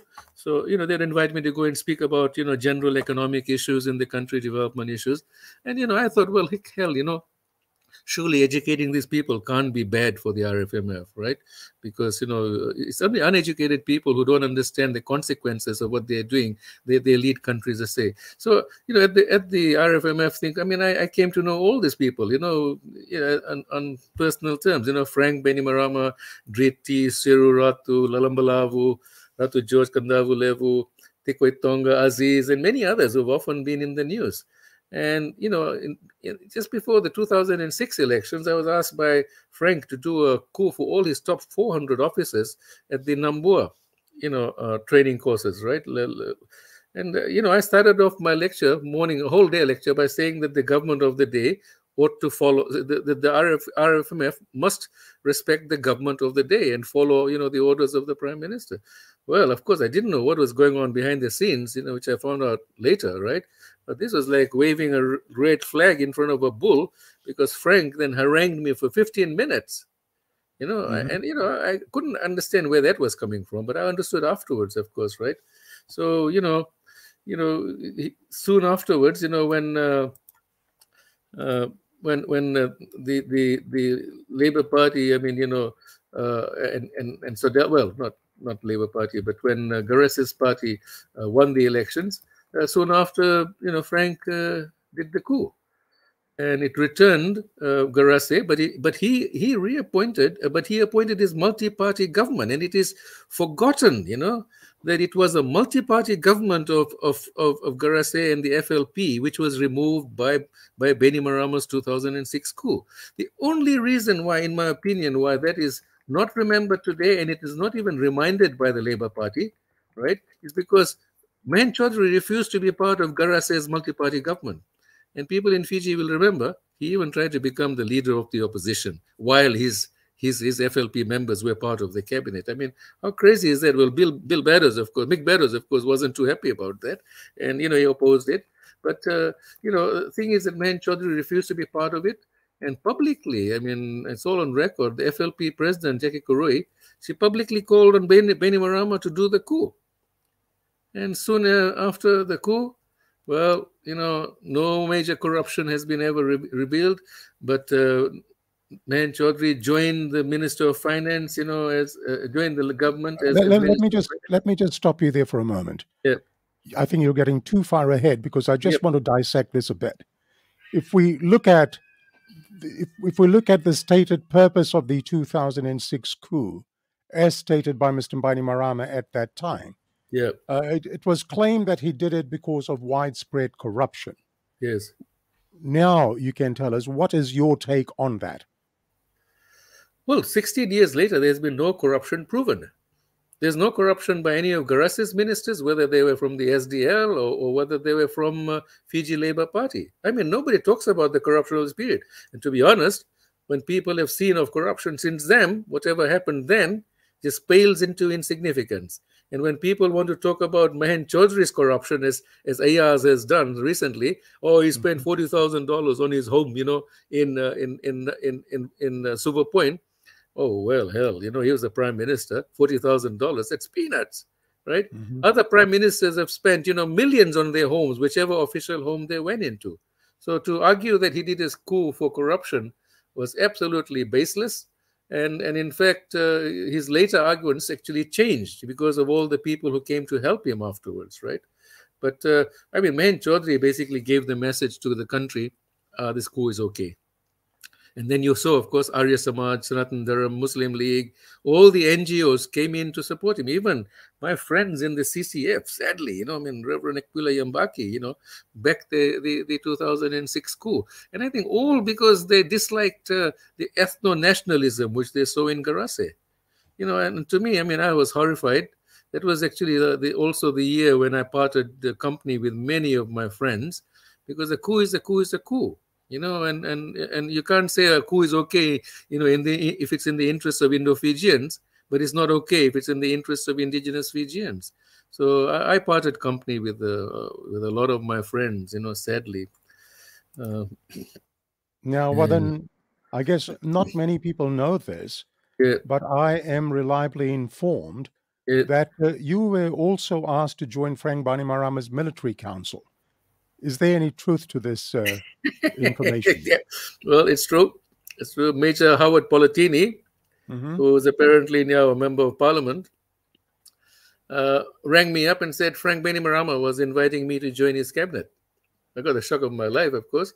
And I told him, look, this is an illegal coup. I've already explained and written so many articles showing how coups damage the country, so badly forever and a day, and it would cost the country dearly. And then, to my even bigger amazement, the most powerful businessman, most powerful businessman in Fiji, on the golf course, he said, "Oh, Wadan Bhai, if you want to become Minister of Finance, I'll talk to Frank." Mhm. I looked at him in amazement. I said, businessman, you're not asking me, would you like to become Minister of Finance? I'll talk to Frank. Oh, dear. Anyway, I told him no. The next few years, I tried 4 times to convince Bainimarama to return to the barracks. First of all, by myself in 2007. Then in 2008, Ratu Choni Mandrai Wiwi and Tupou Droniandolo, we wrote a letter begging, Frank, not begging, actually, we asked him to return to the bag, explain what they could do. And I wrote another letter in 2009 together with Professor Biman Prasad. And then I went once and actually spoke to Frank's cabinet in around 2010. I forget the exact date, about how it would be better if he returned the country to civilian rule. But, he had other ideas, of course, and we didn't really know at that time what had gone on behind the scenes. So all our proposals were rejected. You were given the offer to join Bainimarama and you refused. Yes. You then kept writing against the Bainimarama government.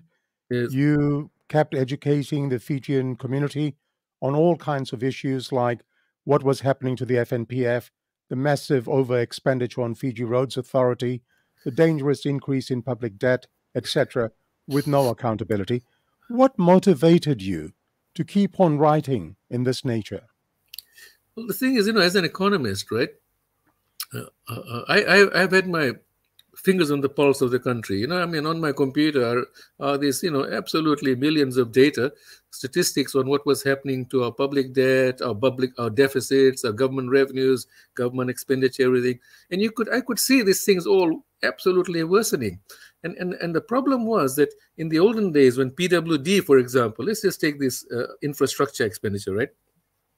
PWD had a budget of 40 to 80 million max, 40 million. Whatever it did was subject to audit by the Auditor General's office. They went through everything, right? And any money went misused, they would pick it up, right? When Frank and them came in, especially after 2011, they set up all these public enterprises and gave them massive amounts of money, which, because they were allegedly not government anymore, which is absolutely false, of course, the Auditor General was not allowed access to them. And so where PWD used to get 40 million, this Fiji Roads Authority, for example, for 4 or 5 years was given more than 500 million every year. And all kinds of international companies came into Fiji, carpetbaggers, and they ripped off millions. Some of them, of course, ended up in the courts with the Bainimarama government refusing to pay them, right? But by that time, it was too late. I'm sure people in Fiji in Suva will remember that there's a time when that road going down to Suva Point was dug up all unnecessarily, right? And resealed with boys from New Zealand, white boys from New Zealand coming and sweeping the road. I mean, God knows at what expense, right? But all that money was wasted on the roads all over Fiji, and the infrastructure was built to very, very poor standards. And then the result we all know: roads have been bloody, breaking down all over Fiji. The water supply has been breaking up, all kinds of things, and all that money, billions of dollars, I don't know, between 2011 and 2018, probably there was an over expenditure of about $10 billion. Had it been done under the ADB, for example, they would have kept a very, very close look at it. Nothing would have been improved unless there actually was a good economic rate of return. But for all these people's expenditure, there was no such oversight. And we have ended up with this huge public debt. So I was writing about all this public debt and all that right from the time it was starting. I know Narube has been talking about it for the last 3 or 4 years when he's been a politician. But, right, he never refers, of course, to all what was said. And it's all on the website, of course, right? Some of it between 2011 and 14, I could not get published because of the censorship. And so, people like, Professor David Roby in AUT and all that, he used to put it on his Pacific Scoop and all that. And of course, they were always on my website. People can go on my website and then just go through those years, and they're all there, including all the ones which were censored in Fiji. So, to me, I was trying to write about these problems as they started to occur. No point in pointing it out after they had occurred, like the ADB does and the World Bank does. And the World Bank, of course, never comes and tells the public honestly what's going on. They're very, very strategic and political, and you've got to read between the lines, even when they tell you, what's gone wrong 4 years late afterwards. It's too late now, And sadly, we are now in absolute pits, and I would hate to be the next government in Fiji. I'll discuss that in a while. I will discuss that in a while when we look at the public debt situation. Now, you referred to your website. I'll give you a plug here. That's Narsey on Fiji. Yeah. Okay. Well, folks, if you want to read on those articles that Professor Narsey is talking about, the website is called Narsey on Fiji. And you can search. You can search the website at the top. There's a box there. Put in any word you like there, public debt or whatever, and all articles to do with that word public debt will come up. Okay, let's now, I stopped you earlier on. You had just touched on USP. Let's look at the troubled times for you. Now, in 2011, your professional life faced a turbulent phase. You were forced by the USP to resign. What happened? I think before I was forced to resign, I go back to a year earlier.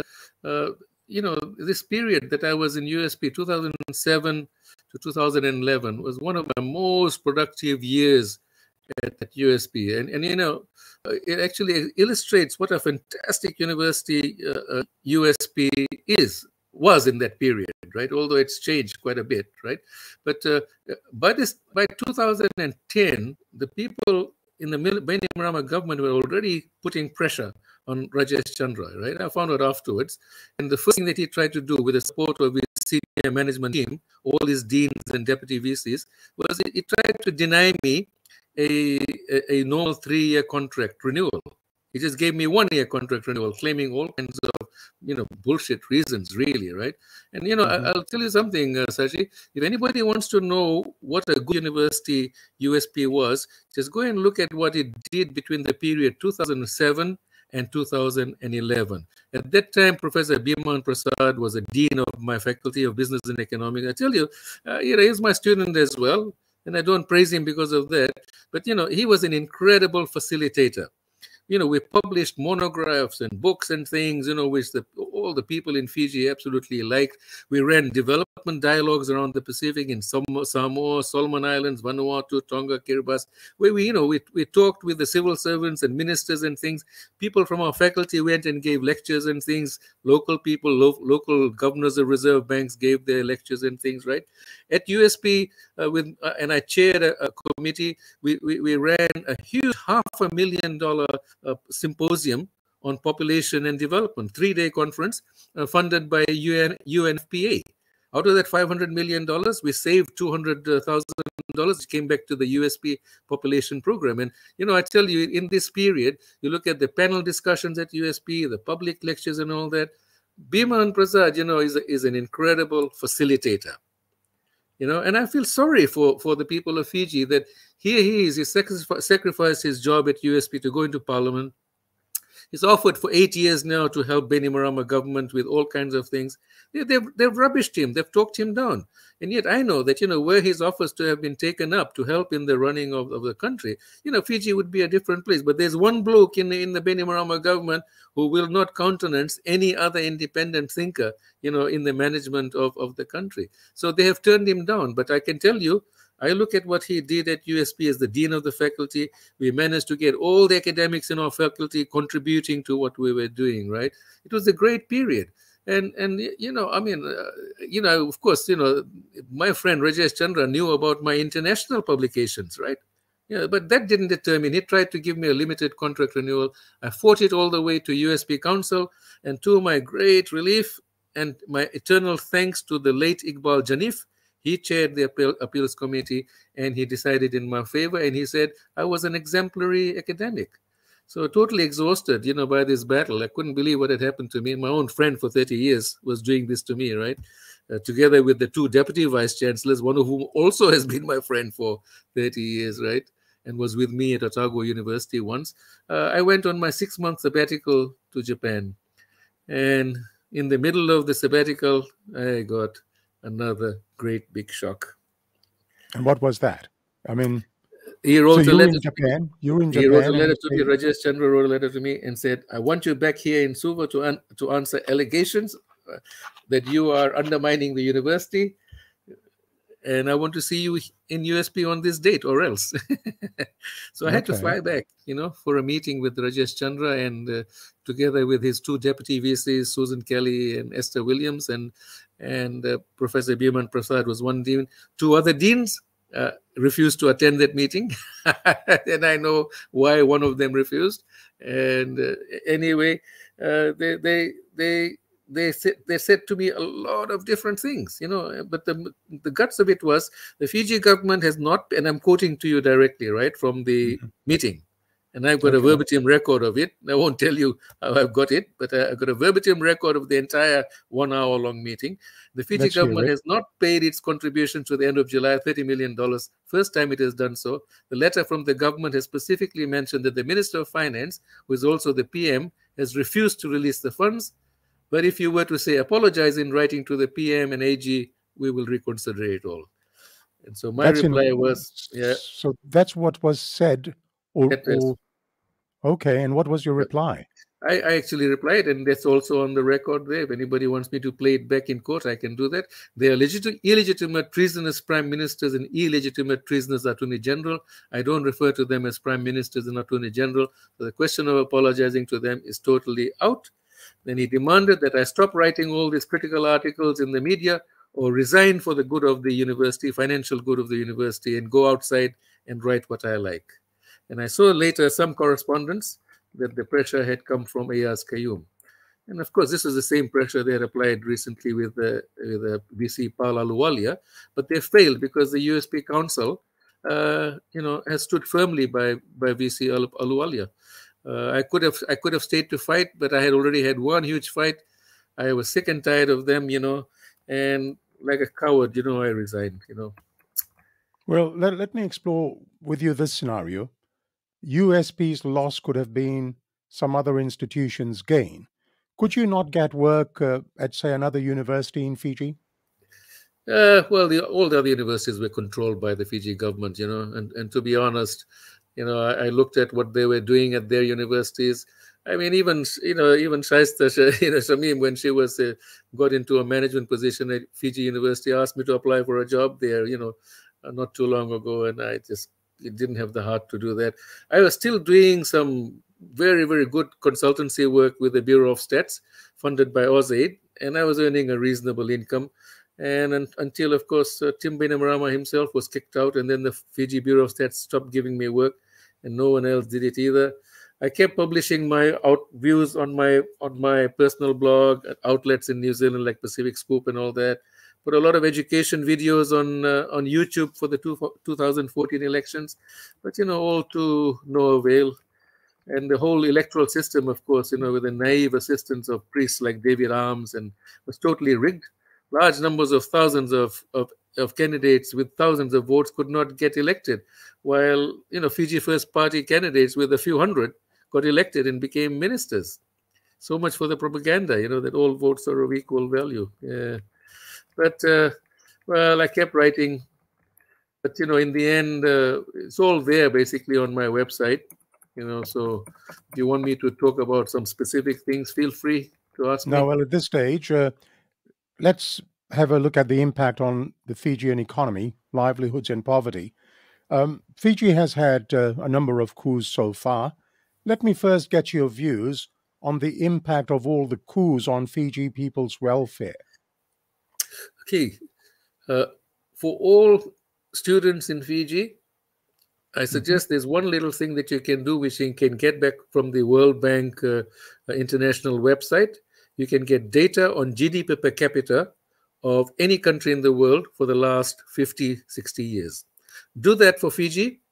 Do that for Mauritius, for example, in US dollars per capita, whatever it is. And you will find that in 1970, Fiji's GDP per capita was more than that of Mauritius. More. 50 years later, it is half that of Mauritius. So GDP per capita is, if you like, total income per person in the country.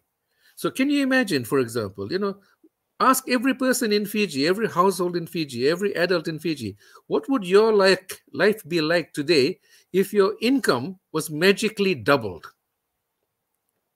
But of course, it won't be magically doubled, even if you have good economic growth for the next 3, 4, 5 years. There's a graph that I have in one of my writings, which is a fantastic one, right? Which shows that GDP per capita was rising, 87 coup took place, it fell. Then the economy recovered. It started to rise again. Then another coup happened and it fell. Then it began to rise again and then it fell. And you have a line, which is, if you like, the old line, which is going steadily along there, and the actual line, which is the gap, is getting wider and wider and wider. So basically what we have done cumulatively, right, over the last 50 years is that our incomes have not grown as well as they could have because of all these coups. But what has also happened today, and it's happened in the last 7, 8 years, right, is that it's been accompanied by this massive growth in public debt. Oh, it is a frightening thing which ordinary people have no comprehension about because they don't know about it, because it's all going to be paid for by the future generations. Today, everything may be hunky-dory. Okay, we'll come to the public debt issue in just a moment, but you've just described the effects of the coups. Now, with that, I believe hand in hand is the issue of poverty levels. Now, the last ADB report put the poverty level at 29 point something percent, so let's say 30%. What can you say about the poverty levels in Fiji? Well, forget about the ADB report. So she just look at the FBS, because FBS has put out a report with exactly that. In fact, the ADB is basing its statement on the Bureau of Statistics data, right? The poverty rate, right, is done in a way by statisticians and so on. You decide what you call it is a basic needs poverty line. How much does a family need, right, in order to have the basics of life in terms of food, education, health, and so on, right? And then you look at all the people in the country through these household sample surveys, and they're very, very accurate. I tell you, Sashi, the household surveys by the Fiji Bureau of Stats, one of the best in the Pacific, right? And give you accurate statistics. And you find out, well, how many households are there whose income is below that, right? And despite all the benefits of the huge remittances and all that have come in, massive remittances, we can talk about that in a moment, right, which have saved Fiji really, right?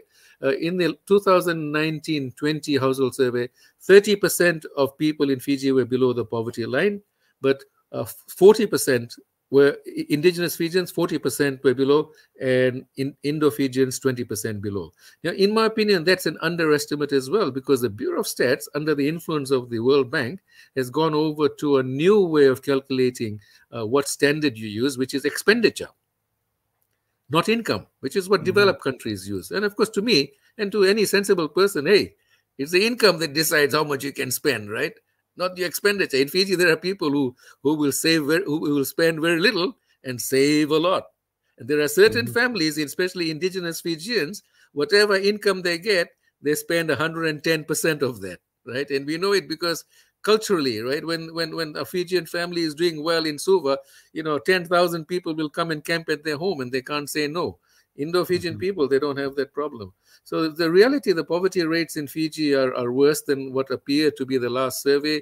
And if you did an actual same comparison, you'll find that it has gone really worse. Look, Sashi, don't take the statisticians' words for this kind of thing. When talk to the people in Fiji who are at the coalface of poverty, like Sashi Kiran, Nalini Singh at the Fiji Women's Rights Movement, Shamima Ali at the Women's Crisis Center, right? All the clubs who go around giving money, to the poor people and trying to get them through this terrible COVID period, right? They know what poverty is like in Fiji, firsthand. And what we sort of give them are the statistics, which really backs it up. But it's no substitute for the real knowledge that these people have about poverty. And under Bainimarama, well, what we've got is far more than we needed to have, Well, we have discussed with Sashi Kiran on this program as well as with Shamima Ali some of the very raw data, some of the very raw statistics, and they've shared accounts of, as you say, the ground level poverty in Fiji. Just staying on the stats part of it, the Fiji Bureau of Statistics differentiated the poverty level by ethnicity. Yeah, Now, I yeah. believe by doing this, the statistics showed the reality of the situation on the ground. Now, you've just said that the Etho-K poverty level is around about, what, 36, 40%? Yeah, it's much higher than Indo-Fijians, yeah.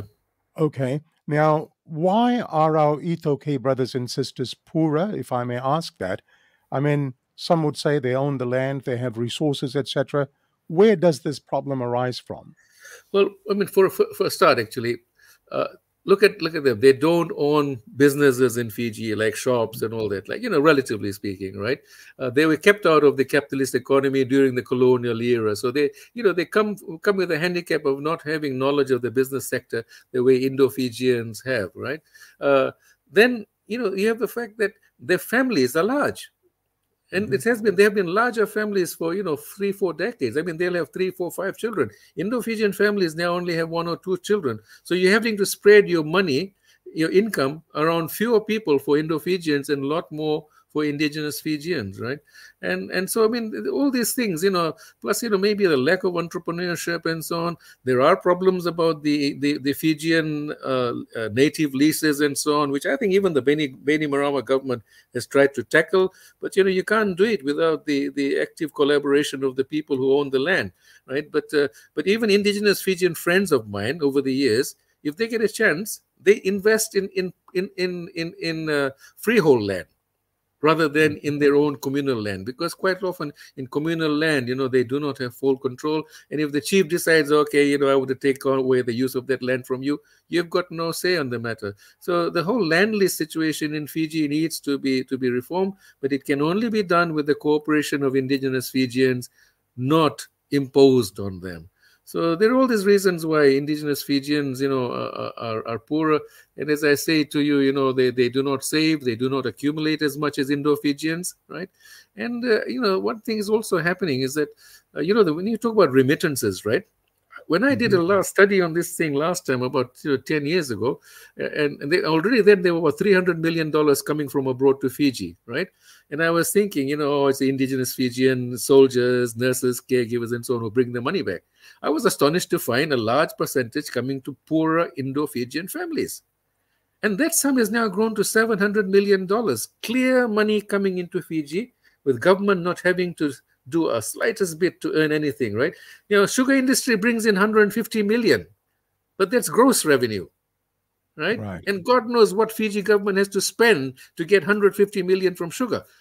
But the remittances have brought in $700 million, and a lot of it is coming from Indo-Fijian parents, families in Australia, New Zealand, Canada, United States, who are sending money home to help their poorer relatives in Fiji. That has been the saving grace for Fiji, not Fiji government, And, well, I tell you what, these remittances will keep growing because, our people keep emigrating, and they're going to keep on sending money back home for a while until, their own obligations in Australia, New Zealand, Canada grow so big that they can't afford to send money back, right? But up to now, they're still sending it. So, the Fiji economy has been saved because of all that. Okay, now staying with our discussion on the poverty level, would you say that this is the cumulative economic impact of all the coups since 1987? I mean, what can you attribute to the Bainimarama government? I mean, Fiji was supposed to having the Bainimarama boom, but, there's no boom here. The poverty levels speak for itself. There's no boom because they basically have misspent this massive amount of infrastructure, which hasn't led to sustainable growth. I mean, if you ask yourself, the public debt has increased from about 40% of GDP to almost 90% of GDP or more than that, because we can't really trust the figures coming out from the Fiji government, right? What do you have to show for it? There are no new income, no new industries in Fiji. The tourism industry owes nothing to the Bainimarama government. In fact, they have succeeded despite the Bainimarama government, right? The sugar industry under them has collapsed totally, and they haven't. Well, sugar output under Garase was twice what it has been under Bainimarama. They borrowed this large amount of money from Exim Bank, and squandered it, terribly squandered it, and then they've got all these people they hired as expatriates to head all these public enterprises right around Fiji, paying them massive salaries, giving them tons of taxpayers' money. And what is the result? We still don't have good economic growth. And the figures show, even before COVID hit, economic growth in Fiji was slowing down. So, people like Biman Prasad and Savena Rube and them, they've got a lot of constructive ideas about what to do, just as we economists have advised for a long time. But but the biggest thing actually is managing the economy. And one person cannot manage 12 economies, 12 ministries. He might appear to be managing 6 industries, 6 ministries, and the Prime Minister has got 6 ministries. But we all know, in fact, that one person actually is managing all those 12 ministries. You can't do that. He's not a Superman. And in actual fact, he's just an accountant and a lawyer. And if you look at all his utterances over the years, he's a big yame person, right? But there's no substance behind that. He's a showman. And I tell you what, we'll come to it later. I think there are people behind the scenes who are quite happy to have him, parading around in the public eye because they don't have to do anything. But in the process, he has pretty well bankrupted Fiji.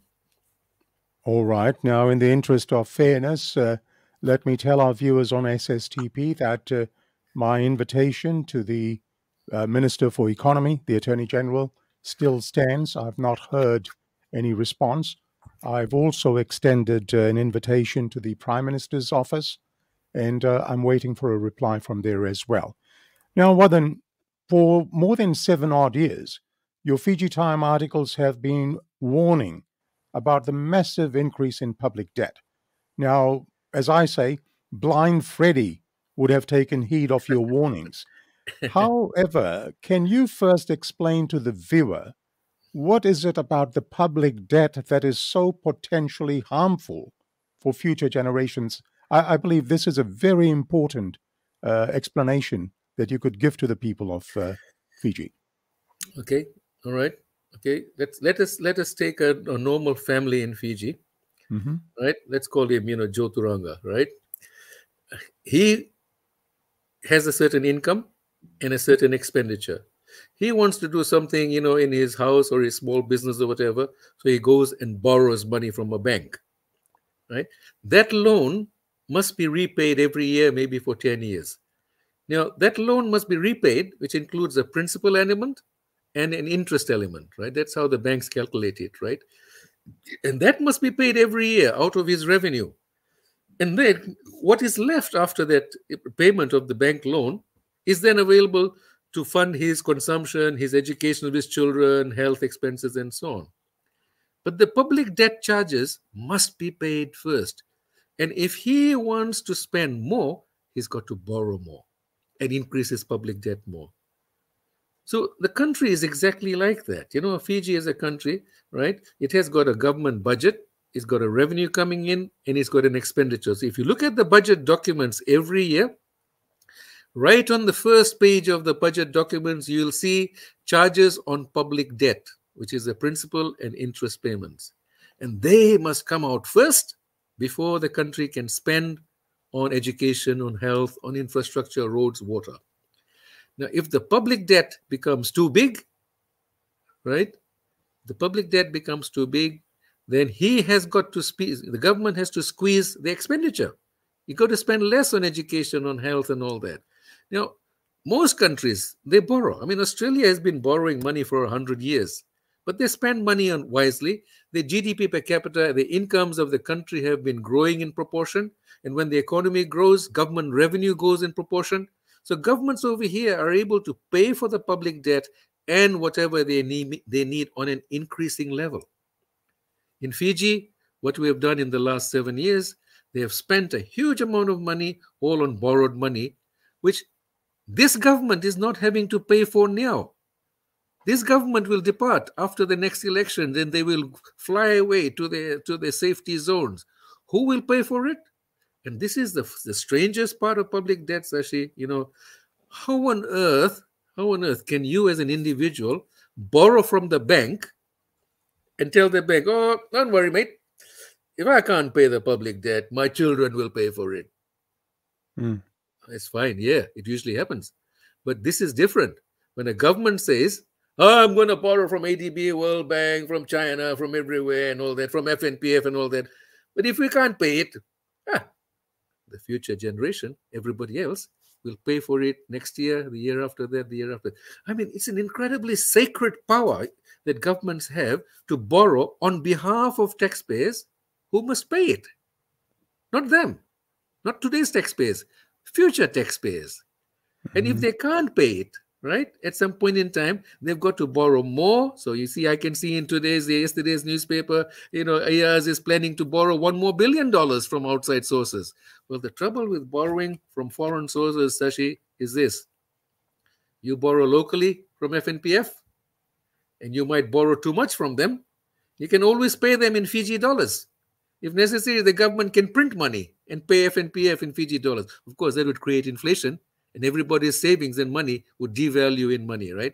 But when you borrow from ADB, from World Bank, from commercial banks overseas like ANZ or anything, they don't want pieces of Fijian paper. They want foreign exchange. And if you don't have foreign exchange, tough luck. Your credit rating will go down. You'll have to devalue your currency. It'll be an absolutely disastrous thing for everybody's cost of living, because all of us, depend on imported goods and services for our living expenses and living standards and all that. And if you go too far, you'll become like Greece and Portugal. The entire economy is collapsed because they couldn't repay their public debt. So public debt is a time bomb. You got to manage it. And there are some countries in the world, Sashi, where the Reserve Bank, is given powers to say that public debt must not exceed this proportion of GDP. It must not exceed that. And they force governments to live within their means. But this government has refused to live within its means. It's kept on spending wildly. Right? It refused to. Even when COVID hit, there were people in the tourism industry being sent home by their employers, right? Zero incomes. This country, right? They refused to actually have a job keeper allowance like Australia, or job seeker allowance, right? They refused to cut anybody's incomes, including, of course, you look at the Prime Minister's salary. The guy said no military officer will benefit from this coup. Well, my goodness, he increased his salary from below 100,000 to above 300,000, right? He gives himself a per diem in excess of, $2,500 a day. No Australian and New Zealand prime minister has ever got this kind of expenses ever in the history. And, we've got a very, very greedy set of people who actually have feathered their own nest, and at the expense of taxpayers. So the public debt is a very sacred thing. Governments should not misuse it. And this government has misused it terribly. Wadan, let me just flip the coin. There will be certain Fiji First supporters who will say that don't all governments borrow and spend on infrastructure like roads and water? And is that not what the Fiji First government has done? And particularly the mention of loans with such low interest rates, where it has been suggested that when the time comes to pay, they'll virtually be paying just the loan amount. What do you say to that? I tell you what, I mean, don't take my word for it, right? But organizations like the ADB, when they give loans to Fiji, they've got economists who have very tight control over how this money is spent. For a start, they will not give money on any project which has not been properly costed and economic cost, rate of return calculated, right? So all investments, in Australia, New Zealand and all that, they might have cost overruns like every other place in the world. But whatever they invest in, there has an economic rate of return which makes the GDP grow so that the debt can be repaid. Sadly, Fiji doesn't fall into that category. There was no analysis done of many of these projects, and a certain person just got carried away with his power as Minister of Economy and just rubber-stamped all these expenditures. People came and they went. PWD used to be, of course, staffed by locals once upon a time, local managers of water, of roads and all that. In the last 10 years, all these expatriates have come in, chaired it, earned huge salaries, and disappeared over the horizon. And the Auditor General reports, which could have actually exposed these things, was not released from 2006 until 2014, right? And they were all landed on the public, in 1 year, and not only that, they failed to audit all these public enterprises which had been set up to replace government departments. So sadly, I mean, you can't compare Fiji's public debt, expenditure with those of good countries like Australia or New Zealand. You mentioned a few minutes ago that Fiji is now in a hole, a big hole, and that you do not envy the next government. That is, to me, that is indeed a huge dilemma. Let me ask you this. What can be done to address this debt situation? I mean, how does any incoming government get out of this quagmire, out of this hole? Well, you said earlier that there are some countries who will forgive this debt, or they charge very low interest rates. Yes. Well, that's fine, but that's limited, and you can actually do. I mean, the Ministry of Finance, has got spreadsheets which I asked them for once because I did my own independent analysis, and they refused to give me the spreadsheet of how the debt repayment schedule will go over the next 10, 15, 20 years, right? So they do have that, and essentially, it all will depend on having very healthy rates of growth in the economy, right? Whereby we can cut back on unnecessary expenditure while repaying off large bits of this foreign debt, right? And the only way you can have this very, very healthy rate of growth in the economy is to have good managers in the economy. And these people have just shown that they don't have good managers. Now, I tell you what, if you ever had maybe we can talk about it towards the end, about what a good government could look like, in Fiji at this point in time.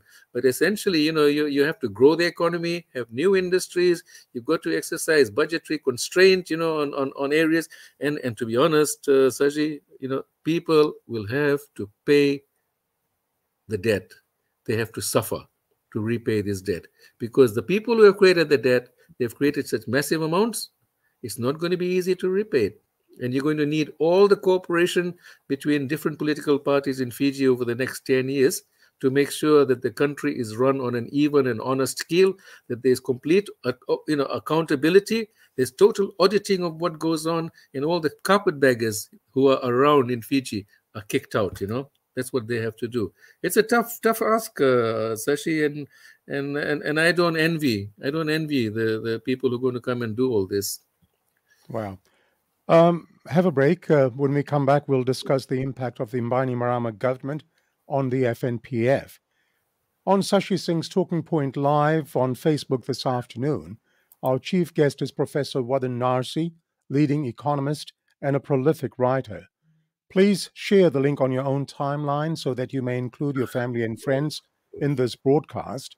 A full recording of this broadcast can also be viewed later on Facebook and on YouTube as well. Now, as I said, we'll discuss the impact of the Bainimarama government on the FNPF, Wadan. You say in your writings that the FNPF is the largest financial institution in Fiji, more than all the banks put together. But the Bainimarama government has totally gutted it. Now, this is a damning statement by any stretch of the imagination. How has the Bainimarama government gutted FNPF? Pray do tell. Well, okay, let me start with the core decision-making in FNPF, Sashi, right? And I'll take it in order of that because, after the next election, this all needs to change, right? So FNPF board, once upon a time, used to have employee representatives, usually coming from the unions like James Raman, Felix Anthony, and others, right? There were employer representatives, right, to make sure that the money was used wisely as well and to advise the board. And there were neutral people who usually chaired the FNPF board, right? And so decisions that were made by the FNPF board, by and large, made sure that they followed this tight balancing act, right? But let's remember, employers' contributions are called employers' contribution, but employers don't own that contribution. It all goes to the employees on whose behalf the contributions are coming. It's coming out of the salaries bill of the employer. So if you look at FNPF assets, and look at the internal account, all that money belongs to employees, past, present, and future, right? So how would it happen if, essentially, you owned a company, you're the owner, and when the board is set up, I say to you, hey, mate, you are the owners, you and your brothers, right? But you're not going to sit on the board. I am going to decide, as the government of the day, I'm going to decide who sits on that board. And I, of course, then pick all my mates. Not necessarily anybody at all who will look after your interests, right? So that's what's happened in FNPF. There are people who've been appointed, and some, I believe, actually have got conflicts of interest. But all the union representatives, workers' representatives have been removed, so that when things began to happen to the FNPF, as in 2011, there was nobody on the board to fight for workers, whose money it all is. And even the FNPF management got carried away. They got carried away and started to talk as if they were the ones who are the bloody owners and managers of this money, and not the workers. So that's the first big one, right? So I'm going to come to the second great big theft in Fiji, right? The first theft I will talk about later because it's got legal implications, right? The second big theft, which started at the beginning of COVID. Ayaz Qayyum, as Minister of the Economy, he made the unilateral decision without talking to any unions or anything. And he said, to help the employers along, I'm going to halve all the contributions. So he halved the employer contributions, he halved the employee. But I mean, the net effect of it, of course, is that the employees' superannuation fund, the retirement funds, over a period of 2 years, because this is still in place now, right? It's been going on now for almost 2 years. By the end of this year, the employees will have lost almost $300 million of their money, their retirement funds. Right? Can you say that again, please? Can you repeat that? Okay. Because they have reduced the employer contributions, right, to the FNPF, halved it, employees will have lost from their retirement funds about $300 million, and half of it, $150 million, will have gone straight back into the pockets of the employers. And I say half because the other half would have gone to government as an employer, roughly. Because the government is an employer as well. Remember that? Yeah. But essentially, a free gift of $150 million, the stroke of a pen. No country in the world, not even Australia, not even them reduced the FNPF contributions. Not even them. Because that's a very sacred thing that has been fought for years in Australia, started by Prime Minister Paul Keating. I mean, he's revered in Australia for whatever he did as a Labour Prime Minister, but he's revered by everybody because he started that superannuation scheme and he has fought, bitterly for it, even after he retired as Prime Minister. In Fiji, Ayaz did that. Now, the sad thing, of course, especially for workers, is they don't see it immediately because, as far as the income is concerned at the moment, those who are employed at the moment, the income is coming in. And it might even appear to go up a little because they're not having to put it into FNPF, right? So artificially, they think they're okay. But the reality is $300 million will have disappeared from the FNPF accounts. And if you work out how much this $300 million would have amounted to in 20 years' time, they have lost by compound interest of 5%, which is what FNPF earns. They would have lost almost $2 billion from their superannuation fund. And wow. My God, it's all happening behind the scenes, and workers don't understand it, right? So I mean, I don't blame unionists like Felix Anthony and others for actually fighting for it, but not being able to take an aggressive line because of the huge censorship that's on them and the intimidation. Police have been taking them in for questioning and all that. I mean, jeepers, the police have got a lot to answer for. How dare they? And the ironical thing about this, Sashi, is this: losing all this FNPF money hurts not only ordinary workers in the country. It also hurts every policeman. It hurts every military rank and file soldier. It hurts the military officers. It hurts everybody. And so to me, I mean, one has to wonder, the trouble is because it's all happening quietly, it'll happen in the future.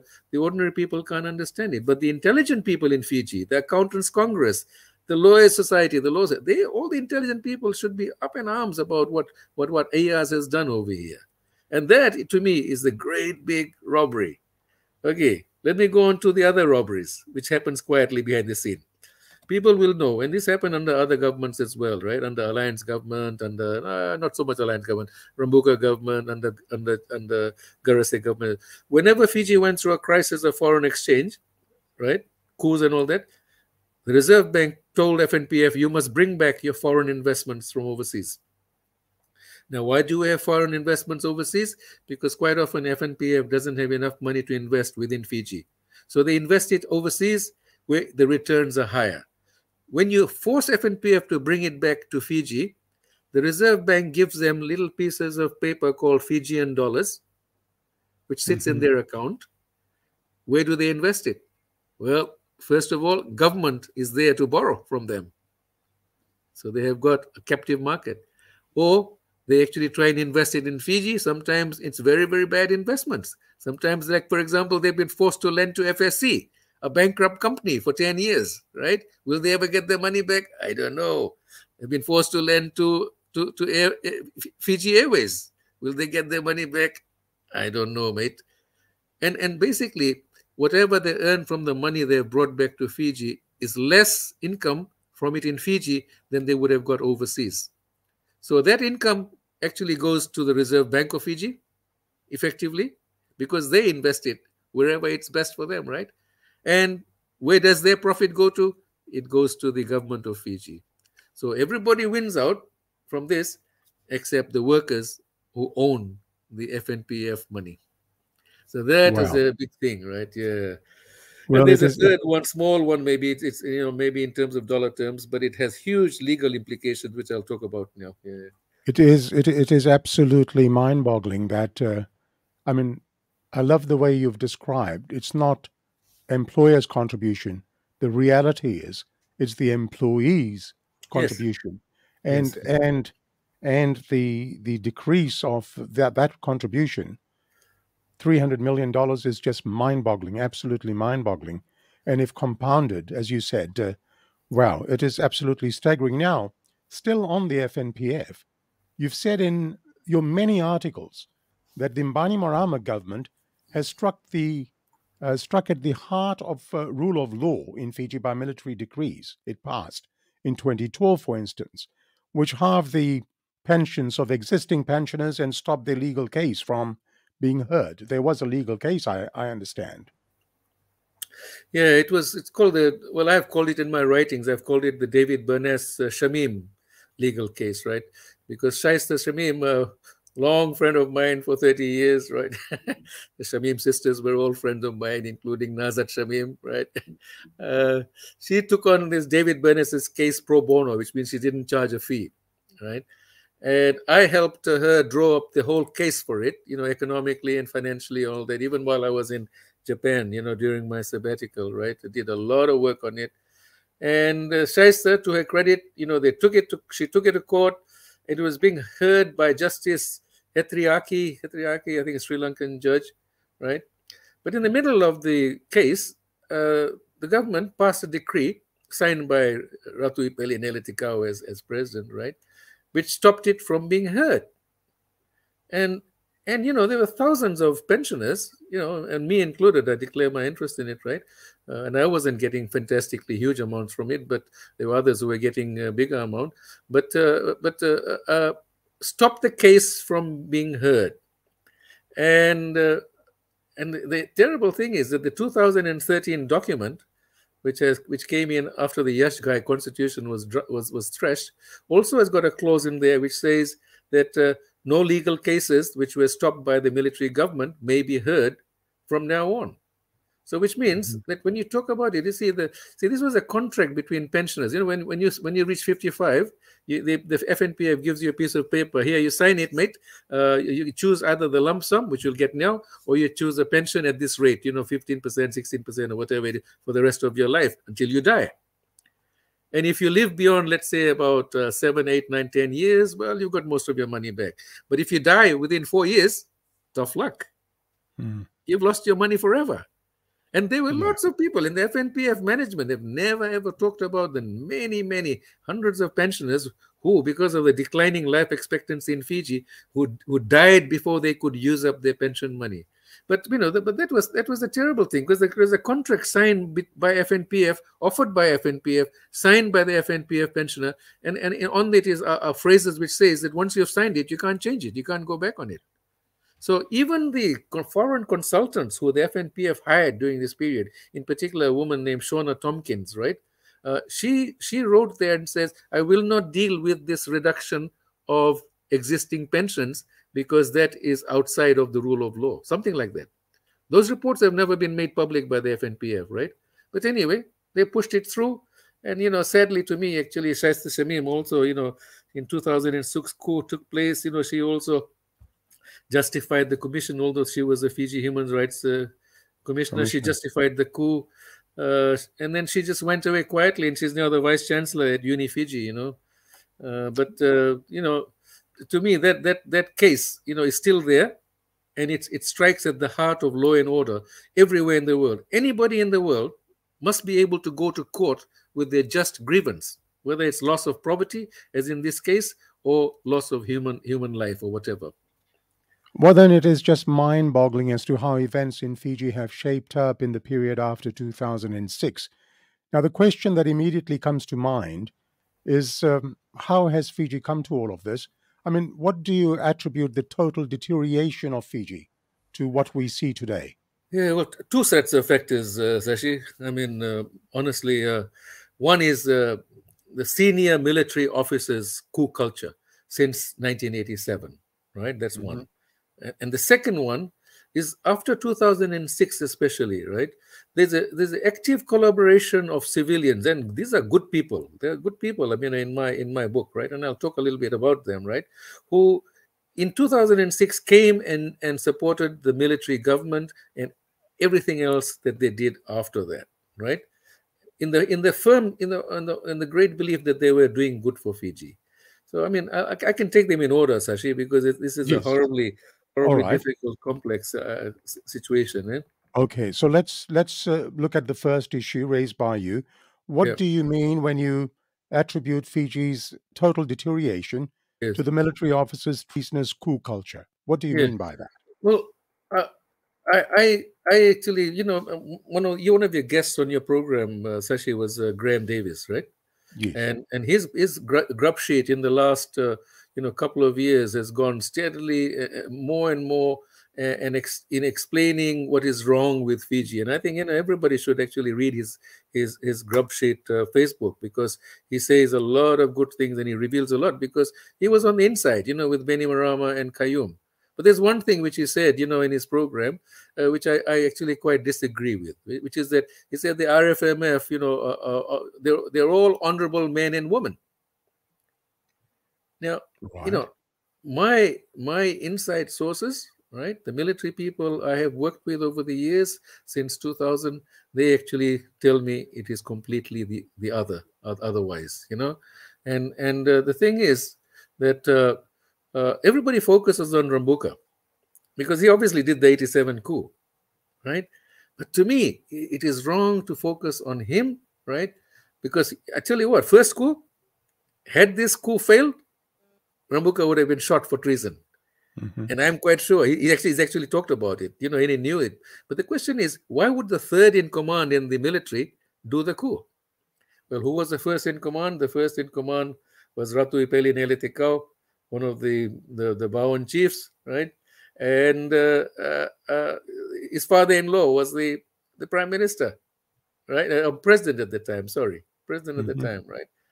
And old army people, the people, who have been advising me, my friends, have told me that, the strange thing was that before this 87 coup, a whole lot of very good professional soldiers were sent overseas to serve in the Middle East.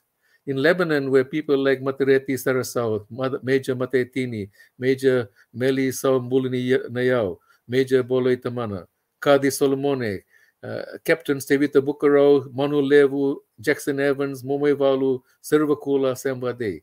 In Sinai, and I'm reading here because this is, this is doing justice to a lot of people, right? Major Jerry Wanganisau, Captain Ada Songo, Major Waningolo, Captain Sam Pickering, Lieutenant Patrick Powell, Lieutenant Patrick Hennings, right? And the good officers in the military believe that had they been all in Fiji, right, maybe the coup might not have occurred, right? So the most telling thing to me is that just before the coup, the commander himself knew that meetings were taking place, planning the coup, including one in Rewanga, where Ratu Mara's son, Finau Mara, attended together with Inoke Kumbumbola and, all the other guys, right? He went off to Perth to receive a naval boat.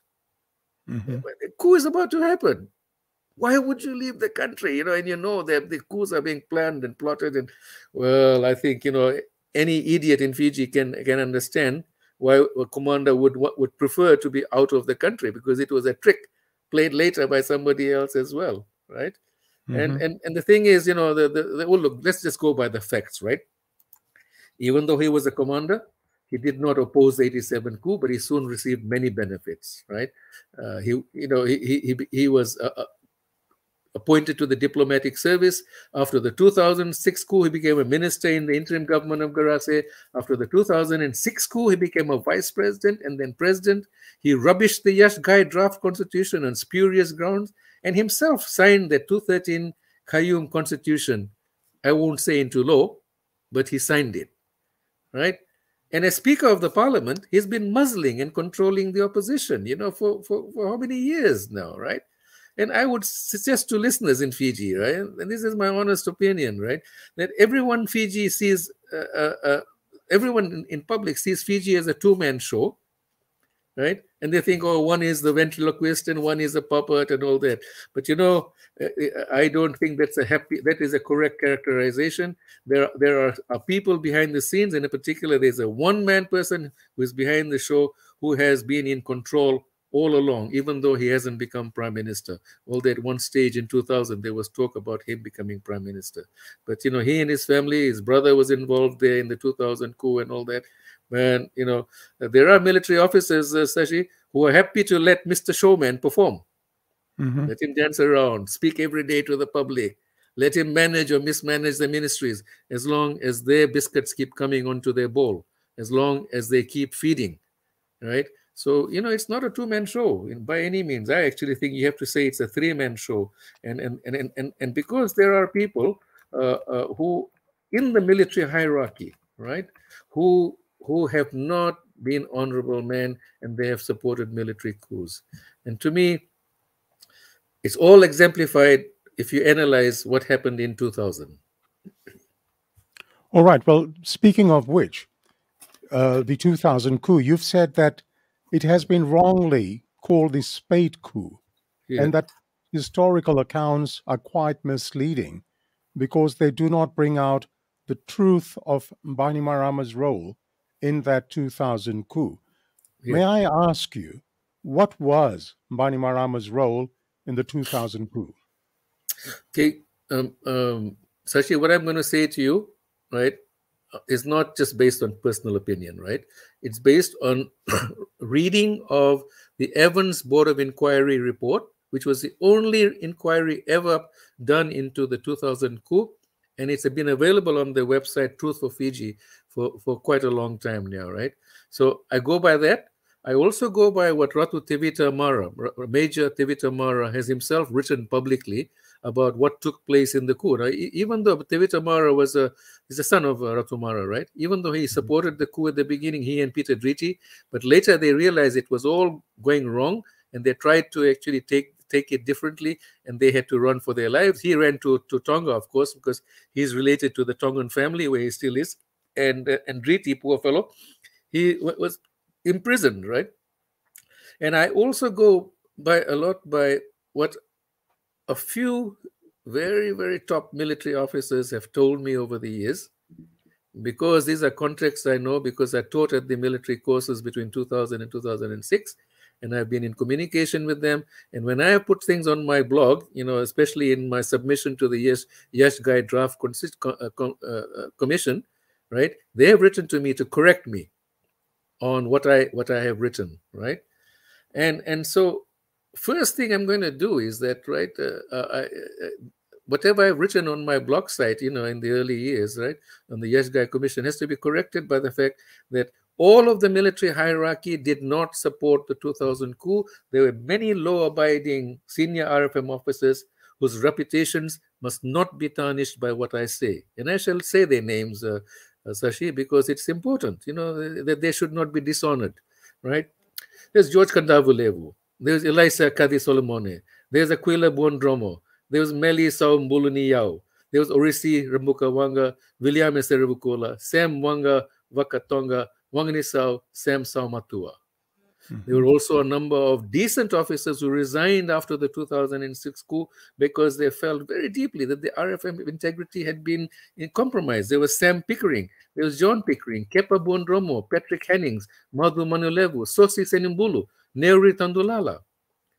And so these are people actually who are out there who just resign. And why don't they come up and talk about what they felt was wrong? Well, Saji, I have often grappled with this thing called the culture of silence. With Chori Bandravivi and I have discussed quite often, right? And the trouble is, there's two things. Fiji is a small place. Everybody knows everybody. Everybody is related to everybody. And there's a Fijian culture, where you don't openly criticize people. You have a Kundru Nivanua, it goes on around the grog bowls of Fiji, right? The murmur of the land. And the thing is that doesn't come out openly in writing so that historians can write about it. Historians, all of them, they just talk about what comes out in written form, not what about really happens, in the back. But, the thing is that Ratu Tevita Mara, on that Truth for Fiji website, and Ratu Tevita Mara was initially involved with that website, he says, he's going to reveal the truth, and he did, about the illegal Fiji junta and the Bainimarama's true reasons for the 2006 coup, how he manipulated the Fiji military to cover his tracks. He says Bainimarama did not save Fiji in 2000. He was part of the 2000 coup, and good, loyal Fiji soldiers and people suffered, and some also died because of it. This is deadly stuff. This is terrible stuff. And this is what he has written, right? So it's not my personal opinion. So, after that, I went through that 1,000 pages, Sashi, of that Evans Board of Inquiry report. I mean, you see, anybody can see it, right? And go through it. There's a lot of rubbish in there. But, those four officers who did that inquiry, they're junior people, and they did a bloody brave job. I must mention their names, right? Because they were actually fairly relatively junior to all the senior people. There was Lieutenant Colonel Evans, he's now retired. Major Gudake, and that's interesting, eh? Major Gudake resigned and is with UN. There's Warrant Officer Makamba and Major Aziz. Major Aziz, who has steadily climbed in the army, senior to everybody. Brigadier now, but never been considered for commander. And that tells you something about everybody being equal in Bainimarama's Fiji, right? And he's now professor of law at at Fiji University.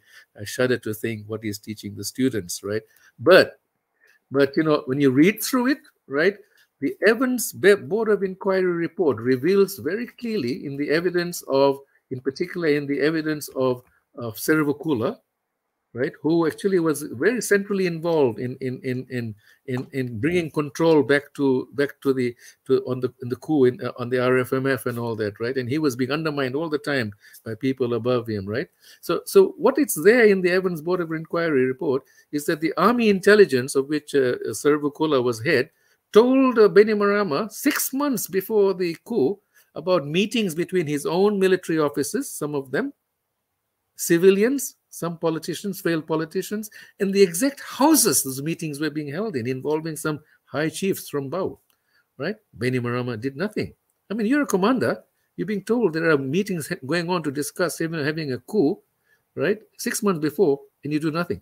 And then 1 week he was told, sir, the coup is going to happen on this day. What did he do? He went off to Norway for a meeting, and he told his officer, okay, well, you talk to other officers how to handle it. This is in the Evans report. This is in the Evans report. Yep. Okay. This is in the Evans report, right? And so he went off to an unimportant meeting, exactly the tactic used by Commander Nelly Tikau in 1987 when he went off to collect a boat from Perth, right? Your country is going to go have a coup, and you leave the country. You are the commander, supposed to be responsible for the defense and security of Fiji. Oh, well, of course, there's all kinds of things. And the Evans Board of Inquiry report, it addresses it in the first few pages, right? It says, 1, the commander refused to be interviewed by us. Oh. He's the only senior RFM officer who refused to be interviewed. And I was told by another senior man who he told them that if they tried to force him, they would be all discharged for something. There's a military term that he used, and I'll find it here somewhere, right? But the Evans Board of Inquiry report said that the CRW soldiers who did the coup believed that the high command in the RFMF was supporting the coup. And they gave all the reasons, right? First, it was being led by Lingeri, right? He's the guy who actually, is a powerful man, huge status in the military, and he had been brought out of retirement, who by Bainimarama, right? First. Second, the arms for the coup were stored in the parliamentary offices of the Fijian Association Party. Well, there's some big names in there, all linked to Neletikau and others as well, the Kambaus and all that, right? And the arms and ammunitions from the RFMF armory, even after the hostages were taken in Parliament, they kept going into Parliament. Their food was being supplied. Their salary was maintained. And somebody actually from the RFMF headquarters took the forms to Parliamentary Complex and got them to sign so that their salaries could continue. And Lingeri kept walking in and out of RFMF headquarters. And worse still, there were some senior RFMF officers who kept visiting them in Parliament and offering them support. So the Evans Board of Inquiry actually said, they named a few, few people, who they thought were involved, including this person, Tarakini Kini, who the Fiji public will remember coming up on TV all the time. But, he was in phone contact. He was actually in contact with the CRW soldiers on the morning of the coup. And since then, of course, I found out that the military officers, they actually managed to get hold of Vodafone phone records. And they have got a whole list of people who were in phone contact in the early morning of the day of the coup. And some of those names are very, very revealing, right? But, the thing is, that Bainimarama was the only person who refused to be interviewed. And the people who were planning, in their meetings before the coup and in phone conversations, according to the phone records, right, where names are actually terrible to hear, especially for me, because I'm friends with many of them, right? There's Nevala Rua, Tuatoka, Randuva, Epenisa, and Lithia Dekambau, Dronindalo, Inoke Kumbumbola, Rambuka, Vakalalambure, Vili Volvola, Garinivalu, Andi Lithia Dekambau, Andi Talakulia Dekambau, Ratu Nekama, Lalambalabu, Silatolu, Ngarikau. Man, you've got the whole Fijian establishment there. Just one clarification. These names that you've taken, this is also in the Evans Board of Inquiry. Oh, those are not in the Evans Board of Inquiry. They have been actually told me, by my sources, in the military, who, when they tried to find out actually who was behind the coup, one of the key ones managed to get hold of Vodafone records, which he still has. Okay. He still has them, Not my words, actually. Yeah. So how is it then that the public saw that Bainimarama arresting all the Spade Group and the CRW soldiers, who were all eventually jailed, including some high chiefs like Ratu Chope Seniloli, and some other very prominent names were spared? How did that happen? Well, I think this is something that the indigenous Fijians, the leading people in Fiji, they all know what happened, right? Because there were two coups happening within the big coup. George Speight was only the front person, right? There's somebody else who was supposed to go and take over, after the coup, and then he chickened out, and the names that have been suggested are very obvious. I mean, from what I've said previously, right? Okay, let's not mention those names if we can. No, we won't mention the names, no. But there were two other coups. The first big coup that was happening was in Fiji. There's always been tension between the three dynasties of Mara, Ganilau, and the Dakambaus. Right? Always. And if you look at Ratu Mara, one of the things he did, what was royal families in Europe used to do, they used to marry off their sons and daughters to rivals in order to diffuse the tension. So if you look at Ratu Mara's daughters, I mean, they're married to the other two chiefly dynasties, right? And one of the things that happened during the 2000 coup, chiefs from Vitilevu felt, hey, it's time actually, the power came back to our hands. And what they did also successfully in that coup was they got rid of Ratu Mara as president, to his massive disappointment, right? And the second thing that happened during the second coup that happened, some military officers saw an opportunity to actually take over the RFMF. And the group, Spade Group, announced at one stage that the new commander would be Colonel Vatu, and his chief of staff would be Tarakinikini. And I think the public knows in Fiji that Bainimarama fell out very badly with Tarakinikini afterwards, and he went off to New York and all that, right? And he, in fact, even threatened to sue Bainimarama and demanded, publicize that Evans Board of Inquiry report, or I'll come through the courts and get it from you, right? But anyway, it was then that Bainimarama suddenly realized, this is what I'm being told, that hold on, I'm dispensable in this coup as well. So then he clamped down. And Seruvakula, actually, who was being undermined all the time, whenever he tried to put a cordon around the parliamentary complex, he was countermanded by people on above him. He couldn't understand it. But eventually, when Bainimarama then threw in his support about actually getting these people, out and arrested and all that, then the coup failed. And the Evans Board of Inquiry report has got a very, very strong statement to make, right? And this is something that the people in the RFMF now should think about very, very seriously, including its current commander, Koloni Wai. The Evans Board of Inquiry report concluded, undoubtedly, I'm just quoting now, Sashi, right? The legislations provides RFMF with the primary function of protecting the constitution, the commander-in-chief, the president of Fiji, the government of the day. That's what is there in the legislation, right? Right. And there was 2 words added by Ayaz, which was never there, which I'll talk about. And the Evans Board of Inquiry report, concluded. This is page 234 and page 11, page LI, whatever it is, right in the beginning.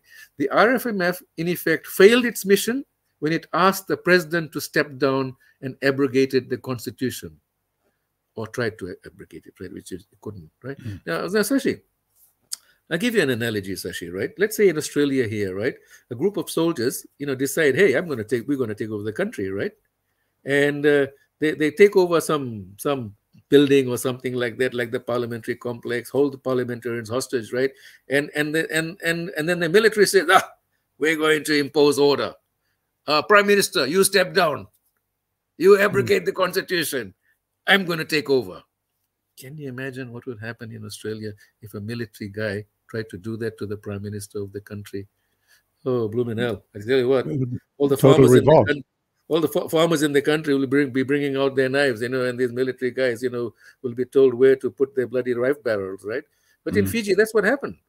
I mean, how dare anybody ask the president, Ratu Marat, the commander-in-chief, to step down so that the RFMF with 3,000 soldiers can bring these 30 soldiers under control and abrogate the constitution to boot. That's what they did. How dare they? But this is what Frank Bainimarama did in 2000. And the historians, don't want to look at the basic facts and the stupidity of their bloody historical analysis and going by the rhetoric of what Bainimarama was saying, right, in 2000. So anyway, they did this. And honestly, I'll come to Gates' judgment later on about whether constitution can be abrogated or not. But, the result of that was when all the CRW soldiers in parliament felt that they had the support of Bainimarama and the High Command for all the reasons I've outlined. And then, suddenly they were being arrested and put into jail. Okay. Well, the 2000 mutiny by some. Yeah, I was just going to come to that. Because that leads me to that question as to why did the 2000 mutiny take place? And what were the implications for the 2006 coup? Well, when the mutiny took place, because, the CRW soldiers felt betrayed. And I have been told by military people higher up that they felt very sad that the CRW soldiers were left, they were left high and dry. They left, the word that they used was they were left to dry out by the military high command. Even Lingeri felt that very bitterly, although he went away quietly and never revealed any of the truth, right? But the CRW soldiers felt betrayed, and some of them actually tried to do a mutiny. It was very badly managed and all that. And then they had the support of civilians and some high chiefs, right? And in that, Bainimarama had to run for his life. And according to the ANU PhD thesis by John A. Balendrakondroka, which I've had to read through and sift for the truth, he said he took his commander down to the naval base for his own protection. right? I mean, how extraordinary to take your commander down to somewhere for his protection. The mutineers failed, most were arrested. And, following the mutiny, there was also 5 soldiers arrested by Serivakula, who were not part of the mutiny, but he put them into the custody of the Nambua police station for their safety. And they were taken from Nambua police station by some soldiers. And the Nambua police were reluctant to give them up, but gave them up only because they were told that it was under the orders of not just John A. Balendrogandroka, but also Frank Bainimarama. And the 5 soldiers were Celestino Kalonivale, John Davui, Epeneri Bainimoli, Langani Rokowanga, and Ioane Waseroma. Right? They were taken away. And, Balendrogandroka in his PhD thesis writes, right, the order to assault members of these 5 CRW soldiers who were in police custody after the mutiny of November 2nd could have been issued by the military commander Varenge Bainimarama. I'm quoting his thesis. Could have been issued by them, right? I think those 2 gentlemen, know more than we know. But those 5 soldiers, by the night's end, they were dead in the morgue. And they were not necessarily part of the mutiny, and there was no judge, no trial, no jury, and they were mad. I just feel, how on earth can our country forget that 5 people were just tortured to death like that, right? And no inquiry into it. Wow, that is indeed very, very sad. Wadan, you've said that there have been terrible, terrible long-term implications of this tragedy, not just for the 2006 coup, but beyond, to the rejection of the Yashgai report. Let's discuss that. Your views on that, please. Yeah, well, the reason why that mutiny and what happened afterwards is important for the future is that this death of 5 soldiers is not just any journalist's interpretation or news item, right? It was actually verified by a magistrate named Ajmal Gulab Khan. He heard a employee's compensation case, right? You might want to laugh. It is so serious and horrible, right? An employee's compensation case by the wife of Kalonivalu. Employee compensation when your husband is murdered in cold blood. Yes. This is just horrible. But Ajmal Gulab Khan confirmed, right? And he said in his judgment, the basic facts are undisputed, right? And I'm quoting from his judgment, right, which has been reported, in journals, in law journals and things. He said on 2nd November 2000, he was at home attending to his sick child while his wife was at work. Excuse me, Wadan. Yeah. Can you just slow down a bit and not rush that part? Please. Okay. Yes. Okay. So he said the basic facts are undisputed. Yes. Please continue. He said it's undisputed. So on 2nd November, Kalonivalu was at home attending to his sick child while his wife was at work. So he was not in the mutiny, right?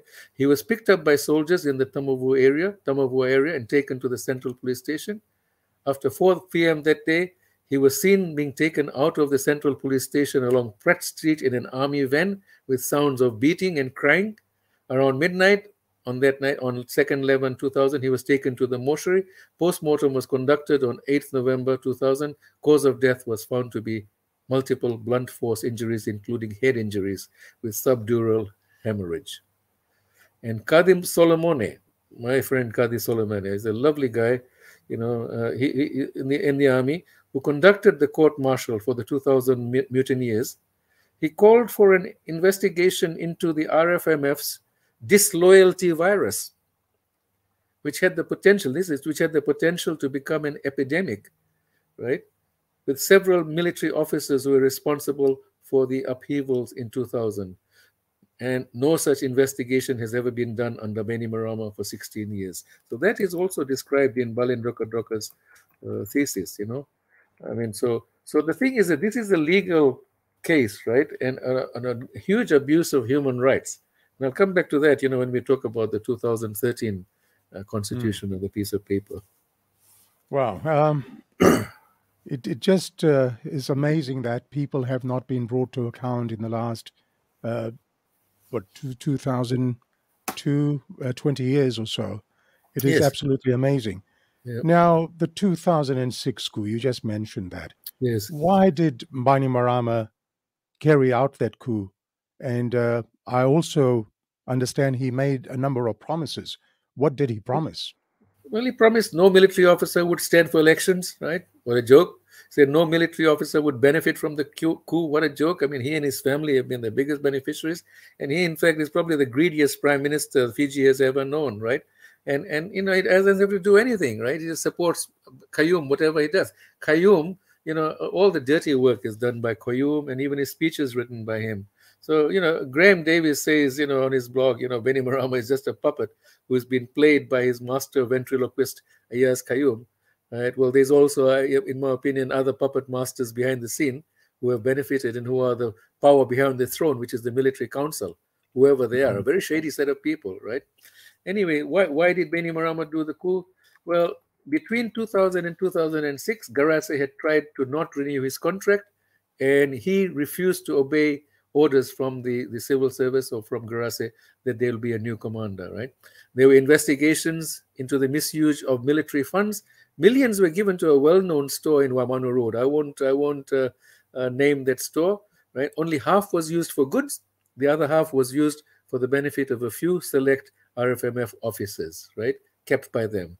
And then the most important to me, and this is something that I just find it very hard to believe.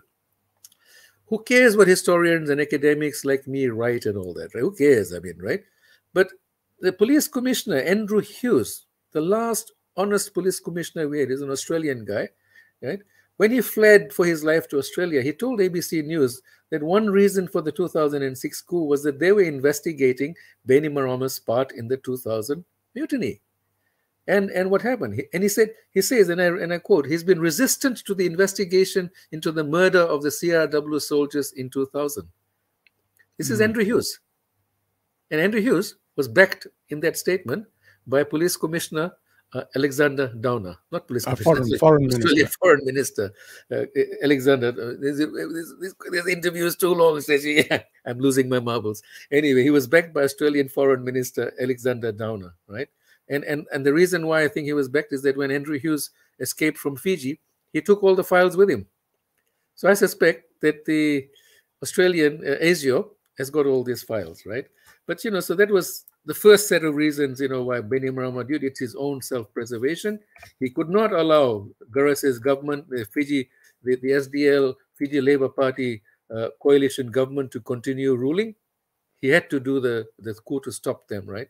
And he disobeyed. He disobeyed orders from the prime minister. He committed, sedition and all that. There was an investigation of misuse of funds and all that. I mean, a lot to answer for. So by remaining as commander and by becoming and getting rid of Garase's government, he saved himself from prosecution.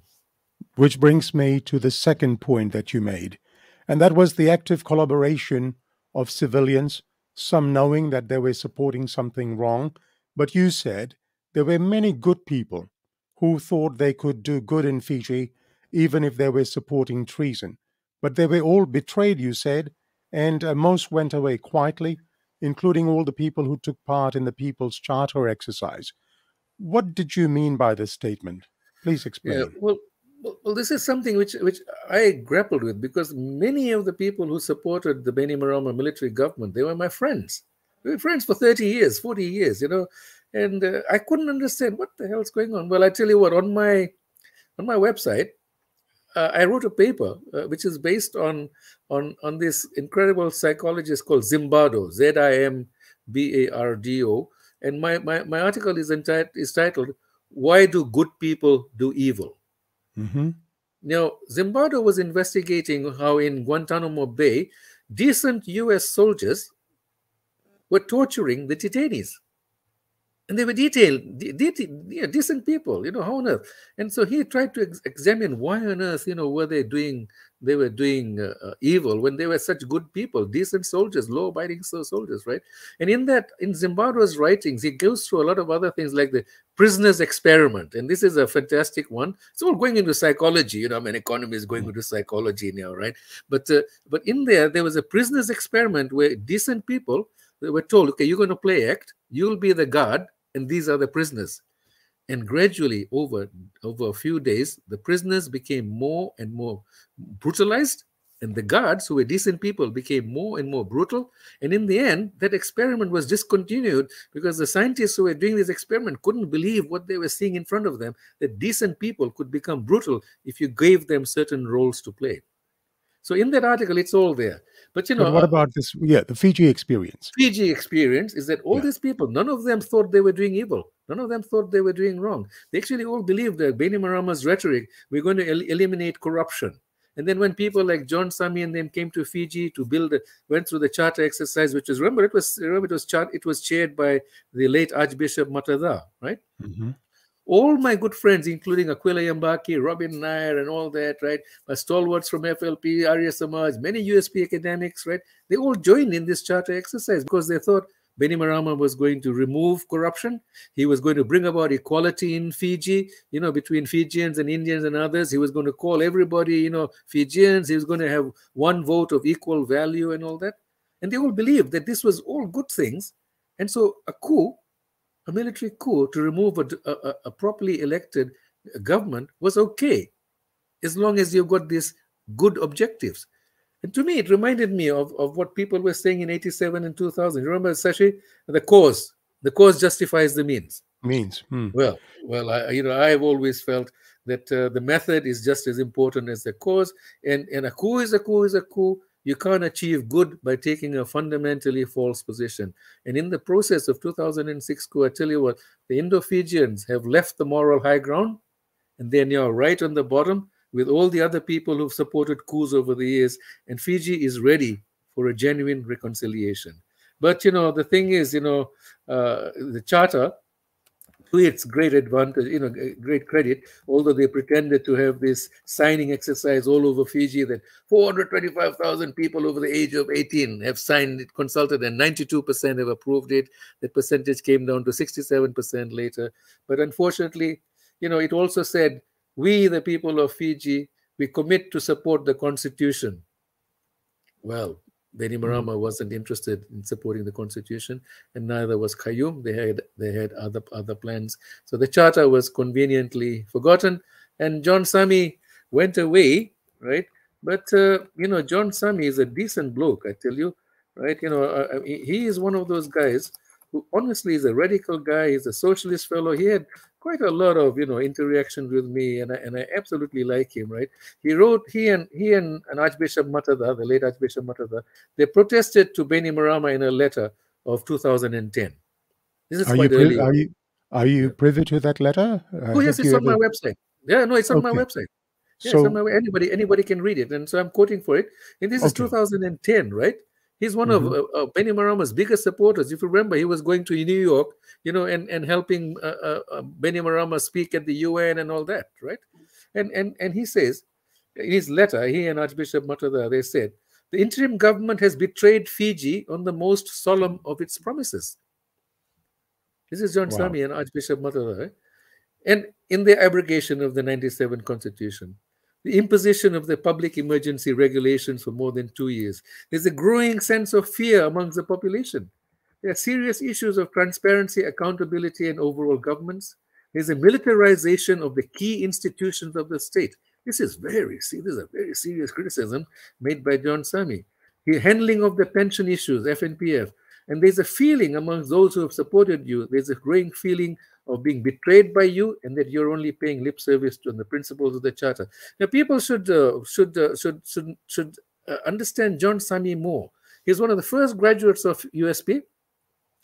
He was pushed out of his job as a director of planning office in 1987 because of the coup and the cleanup of Indo-Fijians from the civil service. He felt very bitter, but he was a person of great ability, and he went and joined the ADB, and he rose in the ADB. He was actually head of the office, ADB office in Vietnam and all that, where I think he learned about the charter exercise.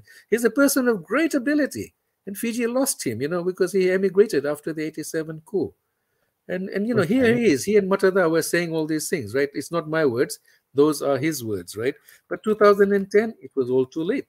By the time certain people had got hold of the reins of power, and they were charging full speed ahead. Okay, now let's turn our attention at this stage. I'm sorry, you initially said to me that you only wanted to speak for about an hour. What And can we do, mate? Yeah. we have still a few topics to discuss, and I beg your pardon if we can continue. Yeah. Go Thank on, you. go on, go on. Yeah, All go right. ahead. Let's Yeah, go turn our ahead. attention Yeah. to the Yashgai Constitution. Yep. I'll let you stretch out. Yeah, While I on got a this, bad back. okay. Bad back chopping logs for my grandkids to toast their marshmallows on.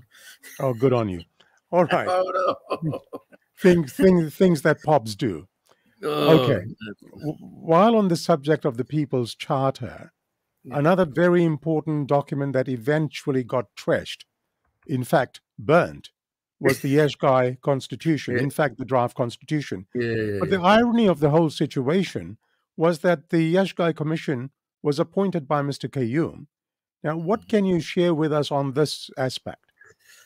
Well, the thing is, this went on for 2 years, and I was initially skeptical because Kayyum had appointed his old professor from Hong Kong, Yashgai, as the chairman. There was another foreign illegal expert, Christina Murray or something. And then there were all these regime supporters, Satyendra Nandan, Taufa Bakatale, Penny Moore, right? And I said, oh, these are all handpicked, what will they come up with? But we said, okay, here's an opportunity. Let's do the best that we can, for it. And I wrote a very, very long submission to the Yashgai Commission. It's all on my website, right? A massive long concept. Oh, it's like a minor master's thesis, I tell you, right? But pardon me, in just a few sentences, perhaps, can you sum up what your submission was to the Constitution, to the Commission? Oh, it's everything in there, Sashi. It's a coup culture, the economy, electoral system, the whole governance, the way forward, the need to bring all the country together, the need to bring political parties together, and all that massive amounts of stuff, right? It's all there. I just don't have the time to go through it, No, right? that's fine. But what I also did was I gave an actual workshop for Yashgai and his mates at the USP Lecture Theatre. I took them through what my proposal was for a good electoral system, right, which is very similar to the New Zealand electoral system. You have local constituencies, half of the seats in parliament, but the overall other half came from proportionality, which would also enable political parties to put up a party list where they could alternate between men and women on their list, so that when the people from their list were chosen, you'd have gender balance in parliament, right? So I took them through all this thing. You'd have overall proportionality. No vote would be trashed or anything, right? And it was pretty well accepted, except that what the Yashgai Commission came up with was they had 4 constituencies instead of the 26. And honestly, the 4 constituencies they saw would mean that Beni Marama could only stand in 1 constituency. In the other 3 constituencies, his people would have to compete with everybody else, right? And so what of course the mastermind did in the Beni Marama government, hey, let's have 1 constituency in the whole country. And not only that, we won't allow names, we won't allow party symbols, we won't allow anything that identifies who that person is except a number, 1 number. And of course, the whole campaign to the whole country, vote for this 1 number. And that's what they did. So that one fellow got something like, I don't know, 90% of the Fiji First Party votes.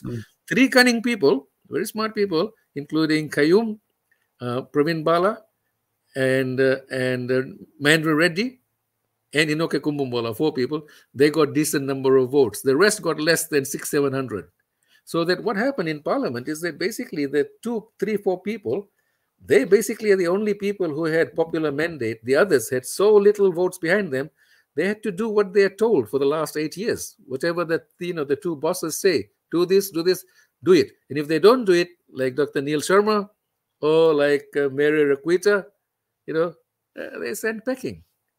So okay. I mean, So that Yashgai draft constitution actually had an electoral system which these people didn't want, but there were other things in there which these people didn't want at all. Which brings me to the question: why was the draft constitution rejected? Well, I tell you what. Yeah, I tell you what. This horrifying thing is that Ipeli Neletikau, right, when he as president rejected it as well, right. He said, it is an anathema to democratic representation that the guide draft allows for 144-member body of unelected people, the People's Assembly, deciding on key issues to the people of Fiji. Can you imagine Ratu Ipeli Nelitikau, objecting to 144, People's Assembly, right, advising on everything, right? And what did he do? One person, signed it. No parliament has ever approved it. Beni Marama must have approved it, and Kayum resigned it in his offices. So 3 persons actually are behind the 2013 so-called constitution, right? How ridiculous, right? So he rejected it. But when I looked at what was in the Yash Gai draft constitution, right, and asked myself, well, what is there that Beni Marama and Kayum and the powers behind them, right, the shadowy figures behind them, one big fella, right? Why would they have objected to this Gai draft, right? Okay, I'll list what they are, right? 1, it did not grant immunity for abuse of human rights. Remember the murder of the 5 CRW soldiers, right? Right. 2, it granted immunity only those who took an oath renouncing their support of illegal regimes. You have to renounce. You have to take an oath renouncing your support of illegal regimes. Wow. Can you imagine that happening, right? 3, the regime would have to give way to a caretaker government 6 months before the 2014 elections. And they wouldn't want that. What would they want to do then? They're going out giving freebies everywhere, right up to the election, right? There would be an end to the tenure of the current president, Nelitikau. He would have to be gone. And therein lies the problem as well. One as well. And this is the interesting one. 5th, right? And this has got bearing now on what's going on in Fiji now, right? All members of the security forces, this is all part of the Yash Gai draft, right? Army, police, and prisons are explicitly required to not obey unlawful orders from their superiors the moment the draft constitution came into effect. Wow. They are explicitly required to not obey unlawful orders. Now, Sashi, all good, militaries and naval forces everywhere in the world, Australia, New Zealand, Britain, etc. There are things there in the constitution which protects military officers. You must not obey unlawful orders. Currently there's a case in court in Australia, about some officers who shot dead some Afghanis, right? Yes. And some people are saying, oh, he ordered us to shoot them, right? Well, Yes. In Australian law, you can't say, oh, I was ordered to shoot somebody. That's not a defense. So in the regime, there is this clause which says that all members of security forces, army, police, and prisons are required to not obey unlawful orders. And 6, most important again, halfway through the commission's work, this happened while they were still discussing and all that, right? The regime promulgated yet another decree because they could see what was coming in the Yash draft, right? So they were desperate. They were desperate now.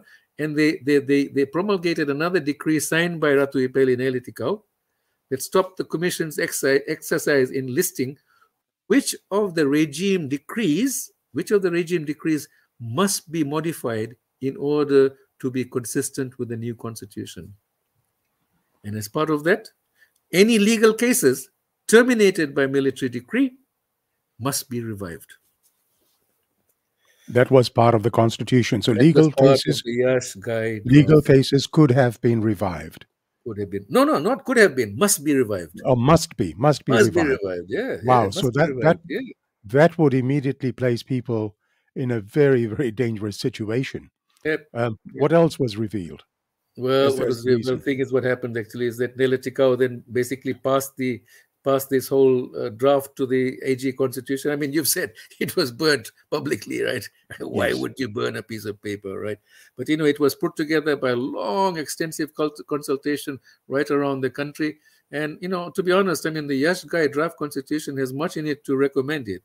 I still would not agree with the electoral system, right, of 4 constituencies. I'd have the normal, 25 constituencies or whatever. But there's a lot in it that's of value. And I think that eventually when Fiji comes to its senses, right? What we'll have to do is to start from the only lawful constitution, which is the 97 constitution, and see how it can be changed using what Yash Ghai draft said and all that. Maybe there may be something in the 2013 constitution which could be useful, I don't know.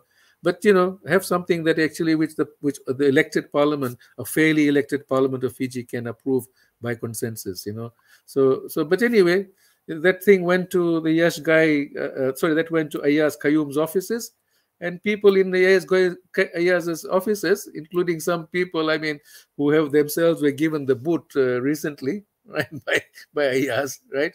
They just said, this is now the constitution of Fiji. And to change any element, and this is the incredible part about it, hey, 3 persons allegedly brought it into law, right? Ipeli signed it. What powers did he have? Who knows? Bai would have approved it. He's the prime minister. It was created in Ayaz's office. So there 3 people signed it, right?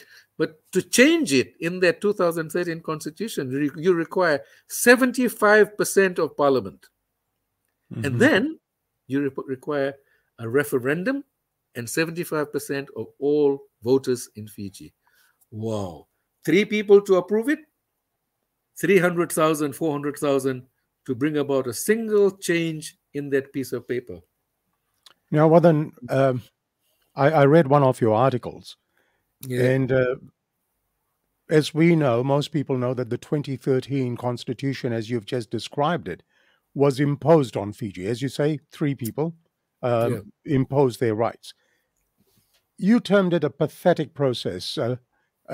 My question is, why? I know you've just dealt with the changes, requires 75% of people in a referendum, etc. That itself is ridiculous. But what other reasons did you have to call it pathetic? Well, first of all, there is the legal judgments on these things, Sashi. Not my personal opinion, which is based on what I've said just now, right? But in 2000, when Bainimarama claimed that he had abrogated the constitution, and even Garase actually tried to support that at that point in time, right? This is one of the sad things, about some of our politicians who I like, but they have done some bad things as well. They tried to say, okay, the constitution has been abrogated. There was a Chandrika Prasad case, you remember? I remember. Yeah. Okay. The judgment was made in that, and Gates was part of that judgment, and basically he said that no, it hasn't been abrogated. Went to an appeal court, and the appeal court supported Gates' judgment that no, it hasn't been abrogated, right? And then of course in Fiji there was a final. Although Gates and Patik and Burns, after the 2006 coup, they turned around and said no, it has been abrogated. But the appeals court judgment in 2009. The last legal opinion on these alleged abrogations, it said no, it has not been abrogated. And to me, though, and the ironic thing is this, right? To me, the clearest statement of all this is not all these legal judgments, right? But in 2001, right, and this is a very funny little thing in a way, right? In a FERCA case, tax case, it was Koroi versus Commissioner of Inland Revenue.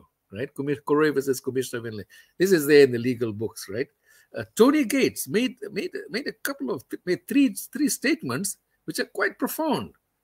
And even though when he was illegally made Chief Justice, right, by Nazat Shamim, right, even though he changed his tune afterwards, right, but what he said in 2001 is absolutely the correct situation at the moment. And let me read in what he said, right? And it's there actually everywhere in the PECLI USP database on laws of Fiji and all that, right? So the case was Koroi versus Commissioner of Inland Revenue, right? Okay. And it's there in PECLI records, all legal judgments and so on. So what did Anthony Gates say? He said, it is not possible for any man to tear up the Constitution. He has no authority to do so. The Constitution remains in place until amended by Parliament, a body of elected members who collectively represent all of the voters and inhabitants of Fiji. Wow. Right? So, not and then possible. He went on to say, So, no, just reiterating, Anthony Gates in this judgment says it is not possible for any man to tear up the Constitution. No. He has There's no no authority. authority to do so. And it remains in place until right. amended by Parliament. Okay, next point. Right? A body of elected members who collectively represent all of the voters and inhabitants. Gates went further. He was actually talking about other people, right? Garasa and everybody else, right?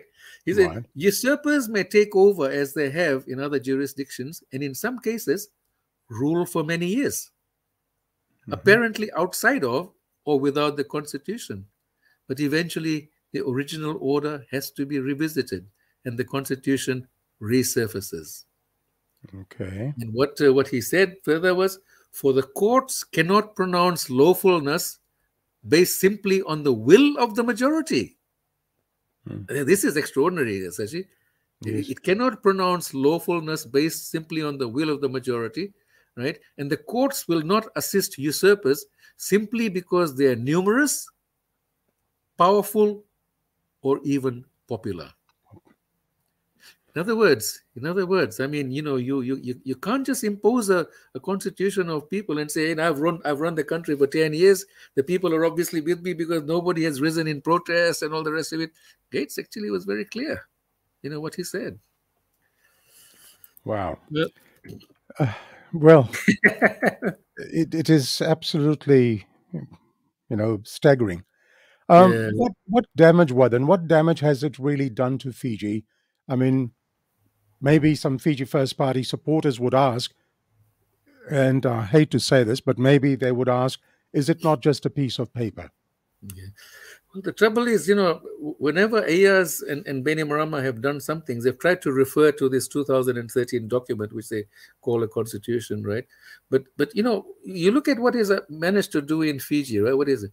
Well, one, you've got an elected parliament under their rigged system, when the supervisor of elections actually is their appointee who was forced onto the country against the wishes of the Electoral Commission. The Electoral Commission didn't want him, but they forced him on, right? So he's their man, right? And this government, basically, it's now even become a farce where they don't even have voting. No votes are counted. This is allegedly by acclamation and all that, right? But what have they done? One, they have removed the upper house, which used to be a checks and balances mechanism on the lower house. Every good parliament in the world, like Australia, you've got a house of, the lower house of representatives, and then you've got the Senate. Fiji had that. How you constitute the Senate, of course, is another big question, right? But there was a checks and balances. In Fiji today, there's no checks and balances. Once this Bainimarama Qayyum government decide this is going to be it, that's what it is, right? So they've removed the upper house, which is a very important mechanism. They've imposed a bastardized electoral system. There is no independence of judiciary, no independence of civil service, no independence of military, police, or prisons, electoral office, human rights and and anti-discrimination commission or FICAC. There's a total control of the media. So this is what these pieces of paper have been used to justify. Now, of course, it's not the paper doing it, right? It's the people behind the paper, the people with the power, the people who hold the guns, Bainimarama with his military council, and Qayyum, doing all the apparent, hard work and all that, right? But it's the people behind whose intentions, need to be corrected, And the thing is that what this piece of paper does, right? And I will quote from you, right? Section 131. Yes, I was going to come to that. That's Yeah. the Yeah, that was going that's to the be key. my That's the key thing. Yes, please go ahead. Yeah, Section 131, right, says in here, which is more than what the Evans Board of Inquiry report said, was the duty of the military. It's gone beyond. And what is done is that in addition to the security and defense of Fiji and all Fijians, they've added 3 words there, and well-being. And well-being. And now they're saying it shall be the overall responsibility of the Republic of Fiji military forces to ensure at all times the security, defense, and well-being of Fiji and all Fijians. What the hell? What the hell? Well-being of Fiji is the job of the elected parliament, government, and opposition, right? It's not responsible. The military is not responsible. I mean, a bunch of undereducated guys marching around with uniforms and guns and doing a coup every now and then. What ability do they have? What talents do they have for ensuring the well-being of Fiji? What a joke. But already, Commander Colony Y, has referred to this Section 131. Benny Marama talks about it. Qayyum talks about it. And my feeling is that this piece of paper, if the election results don't go the way of these fellows who are currently running the show, they're going to say Section 131 of our Constitution, not approved by any parliament, not approved by people of Fiji, or approved by 3 persons, right? It says that we can interfere in what goes on in Fiji. For the well-being of Fiji. Yeah, and Giliho can do that too. And you notice, of course, in the last couple of years, Giliho, police commissioner, has been actually taking in members of parliament for questioning. Now, what the hell is his role for taking in members of parliament for questioning? He's a thug in the 2000 coup. He's the one who roughed up my brother-in-law, Brijlal, and sent him packing out of Fiji. What does Giliho know about how to run Fiji for the well-being of people in Fiji? To me, he's an utter disgrace. And I noticed, actually, there was a good police commissioner there, Tundravu, who was a career policeman, and, he's gone. You can actually, join up the dot points there. And remember what the Evans Board of Inquiry report concluded, that the army had failed to protect the government of the day. It failed. So if the new government of the day comes in, elected by whether it's Rambuka or Narube or Biman Prasad or anybody, right? And if somebody decides to do a coup to remove this elected government, this clause 131 can be used by the military to justify it. That clause should not be there. And any time that military commander says, I shall abide by this clause, well, I think the people of Fiji, if they accept it, they deserve what they get. And I'm worried about one more thing, though, Sashi, right? Yes. If the military in Fiji do another coup, they are going to jeopardize a very positive development that's taking place in the Pacific in terms of greater cooperation between Australia and New Zealand and Fiji and the other Pacific islands. Because they want to have closer relations. They are frightened, of course, of China and all the kind of rubbish over there, right? But they want to have closer relations, including, of course, closer relations with the military. So they have invested very heavily, for example, in that BlackRock facilities in Western Fiji, Sashi. Yes. And they want to do more. But if you have another coup, well, the Australian military people will be scratching their head. Oh, Jesus, do we want to work together with these guys, who do a coup at the drop of a hat, No, I think there's a heavy responsibility on Commander Colony Y and on Police Commissioner, Giliho, right, to not go down this line anymore, or to utter any more public sentences, not to interrogate any more parliamentarians or newspaper journalists or publishers or whatever, right? Their job is to stay in the background and do the job that they're supposed to do traditionally. Let me ask you this question. You mentioned today, and history tells us, that the military failed terribly when the military did not even look after its own commander-in-chief in Ratu Sirkamesesemara and removed him. With this Section 131, where the military is supposedly to look after the well-being of Fiji and all Fijians, what would your advice be to Major General Chone Colony Y? I would actually advise him very strongly, first of all, to remember that this 2013 so-called constitution is only a piece of paper, that was never in the constitution before this, right? And their duties in Fiji are very, very limited to protecting Fiji against external neighbors, and the Fiji police to maintaining peace and security within Fiji. And they are not there to interpret this phrase well-being of Fiji and Fijians in any other way. They cannot use that to remove a democratically elected government. They cannot use that to go and intimidate politicians who are saying things which they don't like. If politicians say something which can be challenged in court, by all means, but not using this piece of paper. Okay. Let me now move our discussion to the People's Alliance and the National Federation Party post-election coalition. The previous alliance between Sitiveni Rambuka's SVT and the NFP under Mr. Jairam Reddy failed. What would be different this time? Well, I think that quite a few things, right? I mean, different electoral system for a start. So a solid party is not going to be eliminated from parliament like NFP. If Narube's party gets 5%, yeah, with no guarantee of that, of course, and SDL, right? There's no guarantee. So there's no guarantee that they can't be removed from parliament as long as they get 5%, right? So that's different, right? Uh, the Rambuka, of course, people are looking at him. Well, he did the coup in '87. Maybe he had something going on behind the scenes in 2000. But to me, one of the things that strikes me, as it was in '99, is that he's always been willing to work with other people in Fiji, other leaders in Fiji, right? And he's not a one-man show or a two-man show.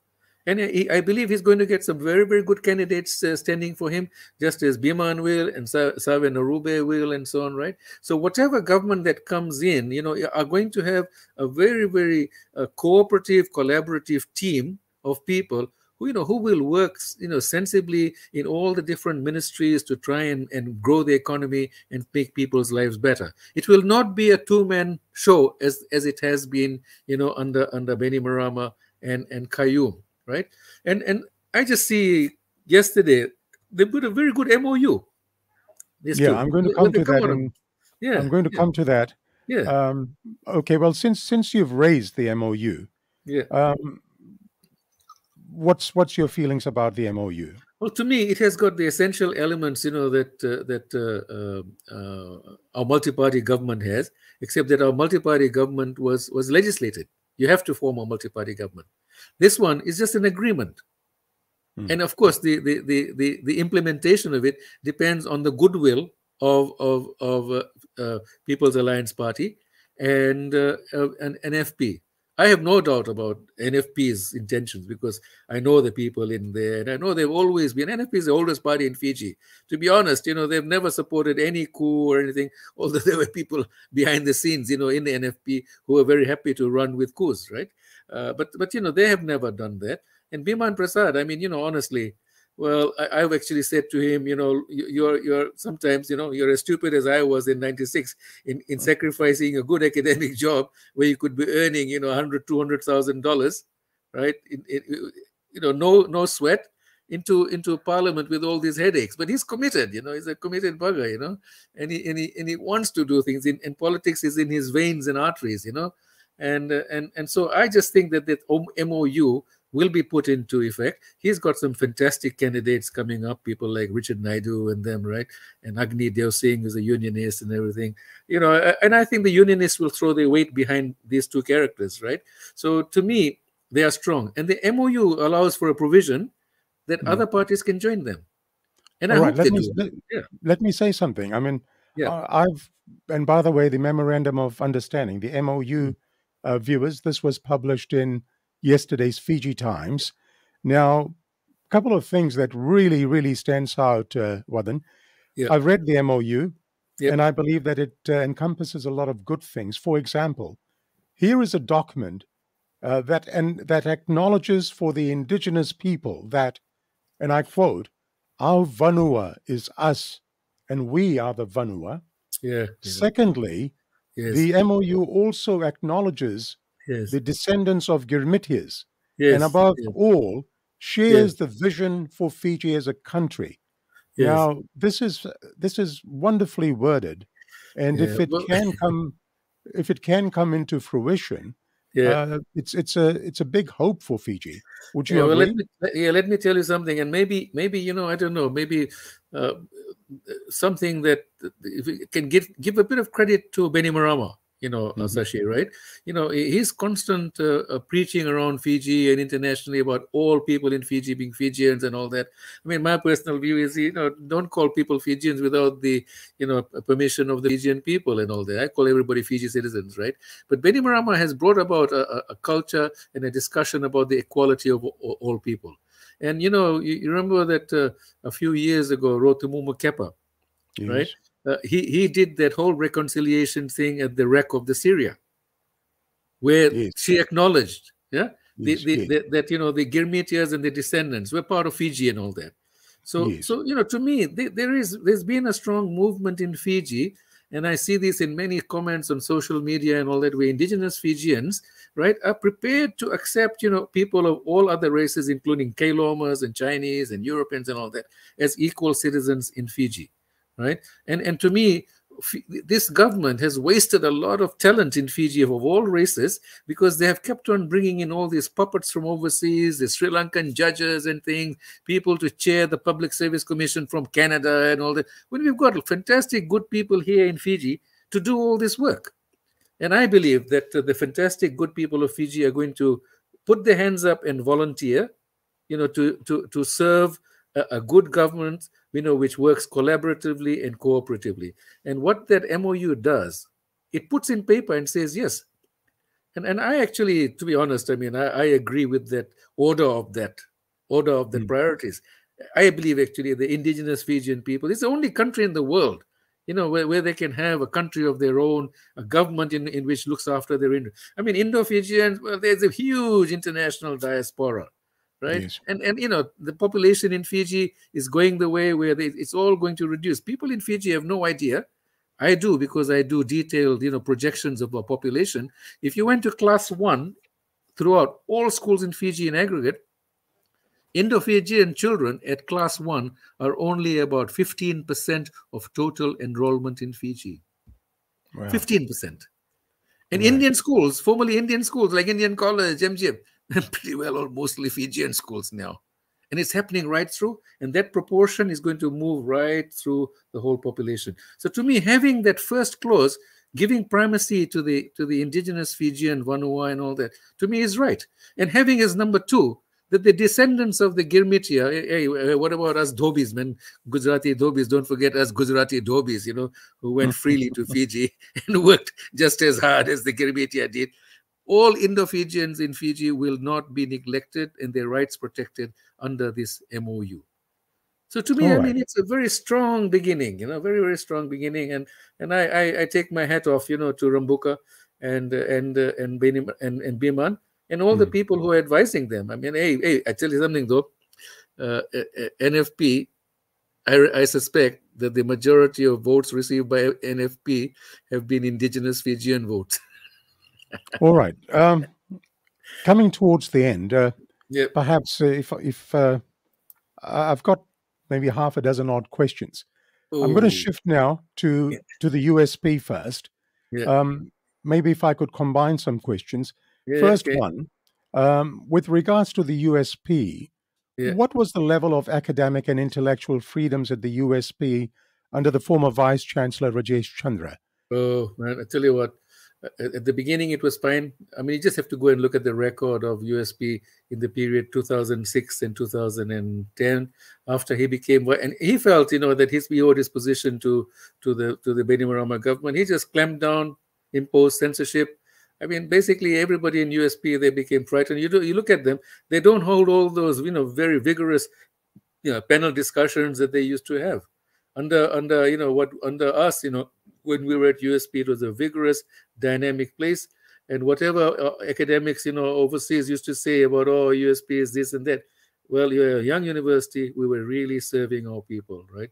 And so under Rajesh Chandra, the censorship came in. So under VC Pal Ahluwalia, I suppose it's slowly opening up, but it's going to take a while before our academics at USP feel safe and secure to have vigorous, academic debate. All right. Now, one story that has been featuring in the news in terms of the USP is the non-payment of the $60-odd million USP grant, affecting USP both in the short term and the long term. And if I may add, who is the biggest casualty of this action? Well, if people want to read about it, when I was the Director of Planning and Development, I wrote a little study for USP called Issues in the Financing of USP, right? And it's a funny formula which tries to balance student numbers and benefits and everything else. So basically all governments, they pay a share of the USP bill, which is in proportion of the benefits they receive, directly through educating students, indirectly through expenditure in their countries, right? So that document explains it all. So to be honest, it's not a government grant. It's not a free government grant by Fiji government. All governments have to pay it by this formula. So for Fiji government to stop paying it, man, they're undermining themselves so badly, in the region. It's like you go into a shop, you pick up some loaves of bread, everybody else has to pay for that bread, right? But you are not going to pay. So the burden, of course, will fall on everybody else, right? It's totally unfair. And look, the future of USP is more and more in educating indigenous Fijians through university. Indo-Fijians will always be a very strong proportion of students at USP, because Indo-Fijians families, they really value education. They will, they will do anything that's needed to get their kids educated and hopefully, emigrate so that their families can have a good life. But the future of USP is always going to be towards training local people, right? And mostly, increasingly, it'll be indigenous Fijians who are going to be denied. You can't take away $60 million from a university and expect that there's going to be no bad effects, because True. other countries can't put up that 60 million. The other countries are so small, their budgets are so small. We are the richest country amongst the USP member countries. How dare we?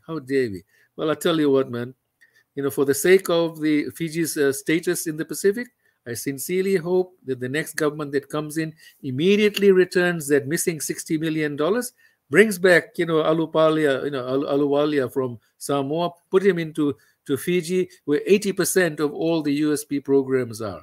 How dare Bainimarama and Kayum get their soldiers to pick up this decent, law-abiding man in the middle of the night, and his wife, and send them on a plane off to Australia? How dare he do that? I mean, how utterly obnoxious. And I am surprised that Bainimarama and Kayum have got the nerve to go trading, running around the world and talk about this or that and all that. I mean, Nazat Shamim, one of the things she should do from her new position is to investigate everything she could prosecute in Fiji. All right. Well, then, in closing, a couple of questions. What is your message to the people of Fiji today? Well, I think I just feel that they have all compromised themselves. The Methodists, the GCC, everybody supported the coups of 2087. Except for a few very, very, decent Fijians who opposed it. In 2006, all the decent people, supported the 2006 coup. And what I hope actually is that the good people who supported the 2006 coup, having realized their mistake, they do what John Sami did, which is go on record and say, we condemn what has taken place and we would support something better, right? So I think that one thing they can all do is to say, enough is enough. No more coups. Enough is enough. No more coups. And support the next lawfully elected government. And basically tell the military and police, hey, you are our sons and daughters. Please don't undermine Fiji, because all you're doing is you're hurting our lives and livelihoods and those of the future generations. That's what they can do. Well said. Now, you mentioned the next government, whichever government it is. At this juncture, is there any message that you'd like to give to all the political parties, including the Fiji First Party? Yeah, I think there's one message I can give to all of them, including Fiji First Party. I think, the thing is that in 2014, I thought, why do they want to take part in this election under this rigged, electoral system? But they did. Then they took part in it again in 2018. And now they're going to take part in it again in 2022, right? So what happened, of course, was one thing. Political parties like Fiji First Party, they worked out their strategy. We're going to have all the votes going to one person, right? And we don't care if all the other people who come into parliament under our votes, right, have only a few hundred votes. So you could actually get a balambala being elected to parliament as long as, they're in the right party, right? And it makes for very bad governance, because then there's nobody in Fiji First Party who can actually challenge the two big, powerful ones at the top. And, I can look at it. I mean, Mahendra Reddy is an economist from USP and all that. He could have been doing a lot more than what he has been doing, but he's too afraid. And there are certain people who won't let him actually, stretch his wings and do things. And there are other people in the Fiji First Party who are like that. I would recommend to Fiji First Party people in the election campaign, go out there and campaign and get the votes for yourself. I would actually recommend to all political parties, you set up your own constituencies. It doesn't matter if Ayaz and Bainimarama say there's one constituency. No, you go to all the different parts of the country, set up your constituencies, and get the candidates who the local people want, so that when they go into parliament, they have 3, 4, 5,000 votes behind them, not 200, not 100. And I think that would make for a stronger party. And if the Fiji First Party wants to look at one good concrete reason, when they booted out Mary Raquita, right? She went and got an international job at a fantastic salary, right? A person of ability. What the hell was the Fiji First Party cabinet doing? If there's a cabinet there, I don't think there's a cabinet there. What were they doing in getting rid of somebody of such good ability? What were they doing when they got rid of Nengama, the Kimweli Nengama, the government statistician, right? A person of ability, a technical person who you can't find. He can get a job in SPC for $200,000 a year. At Fiji Bureau of Stats, you'd have been earning about $70,000, $80,000 a year. So you need to have a strong parliament where individual parliamentarians are strong enough with their votes up behind them to say to even their own leaders, I don't agree with you on that. And not be told, shut up, you only got 200 votes behind you. All right, a very, very important question next, which I've read on the comment section. Do you still play the guitar and play the mouth organ? Yes, I do. I play it mostly to my grandchildren, So I know all the children's songs, but of course in Fiji I used to play with the below level club. I used to go and play with my friend Adish Naidu and them, and his friends. I used to play all kinds of songs, Fijian songs, English songs, Hindi songs. I still play. But I tell you what, most of all, actually, if you ask me for what message would I give, I'd give a message to all the good people in Australia, New Zealand, and Canada and United States. Please, I'm sure they all feel betrayed because many of them raised a lot of money for the Fiji First Party, right? They raised a lot of money and they felt betrayed. I would say to them, look, to err is human. All the people who think they made mistakes, just acknowledge those mistakes publicly, the way John Sami and Robin Nair and Pio Tikunduandua have done. They've come up publicly and said, yeah, we were mistakenly supporting that because we thought what they were after was something different. So I think people have to atone for it all and for the good of Fiji, because honestly, it's not we here in Australia, right? We don't have to suffer the consequences of what bad politicians and bad governments and bad political parties do, whereas people in Fiji do, and the relatives in overseas, right? They're much better off giving their money to their own families. Don't give money to political parties actually who are not going to be for the good of Fiji. And well, tell you what, let me just say something else in conclusion, right? And I hope I can disappear, Sashi. Your program, right? I commend your program, for bringing to the Fiji public and to the international public, views of decent, honest people who are prepared to subject themselves to scrutiny, right? And discuss what is good for Fiji, what is going wrong with Fiji, and so on, right? And honestly, no media in Fiji is able to do that. Not any of the television media. I mean, Fiji TV has been totally taken over by the Fiji First government. And FBC, of course, with Riaz and all those journalists over there who were once my friends. There are a lot of them are my good friends. They've just become propaganda arms for the Bainimarama government. And newspapers, unfortunately, they're great. Fiji Times is fantastic. Fiji Sun is a propaganda arm. But, not everybody reads. Whereas your program, video, audio, anybody without a degree, without a day of education can listen to your programs. And so, you've had some great speakers on your program. I see, and I have actually listened to them all, Sashi Kiran, Shamima Ali, Richard Naidu, I mean, Biman Prasad, all of them, right? So may I commend your program, mate?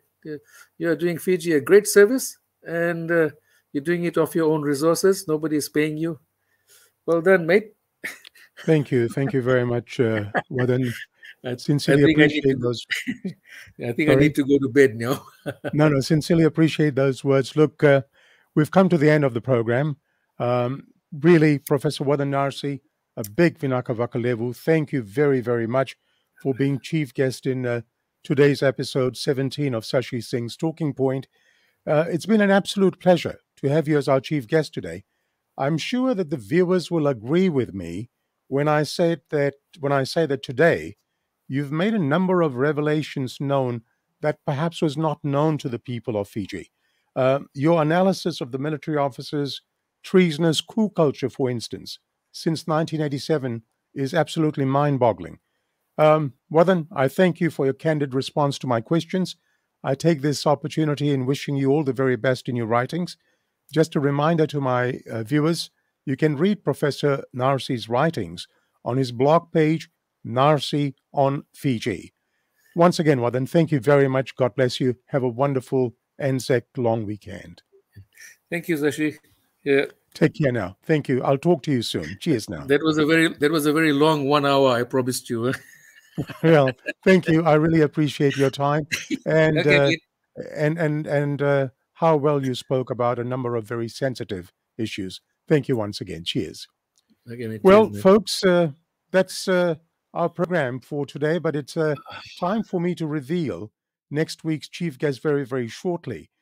Well, like I said, a big thank you to our contributor, Nikhil Singh, for his input in the program today, as always, and to my SSTP team, a big thank you as well. And to you, our viewers, I sincerely thank you for watching this program.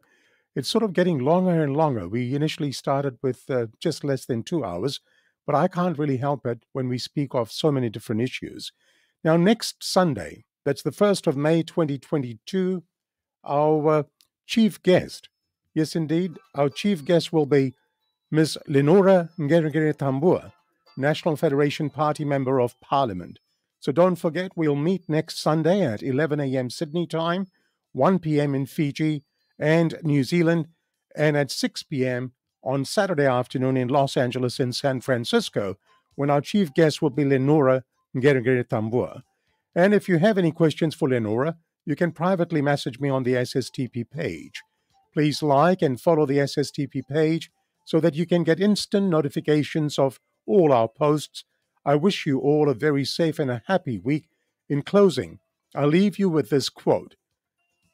They who can give up essential liberty to obtain a little temporary safety deserve neither liberty nor safety. That's from Benjamin Franklin, and I'll say that again. They who can give up essential liberty to obtain a little temporary safety deserve neither liberty nor safety. That's a quote from Benjamin Franklin. I hope you've enjoyed today's episode 17 with our chief guest, Professor Wadan Narsey. Thank you once again. I am Sashi Singh, bidding you all goodbye, namaste, and ni samore. Goodbye, world.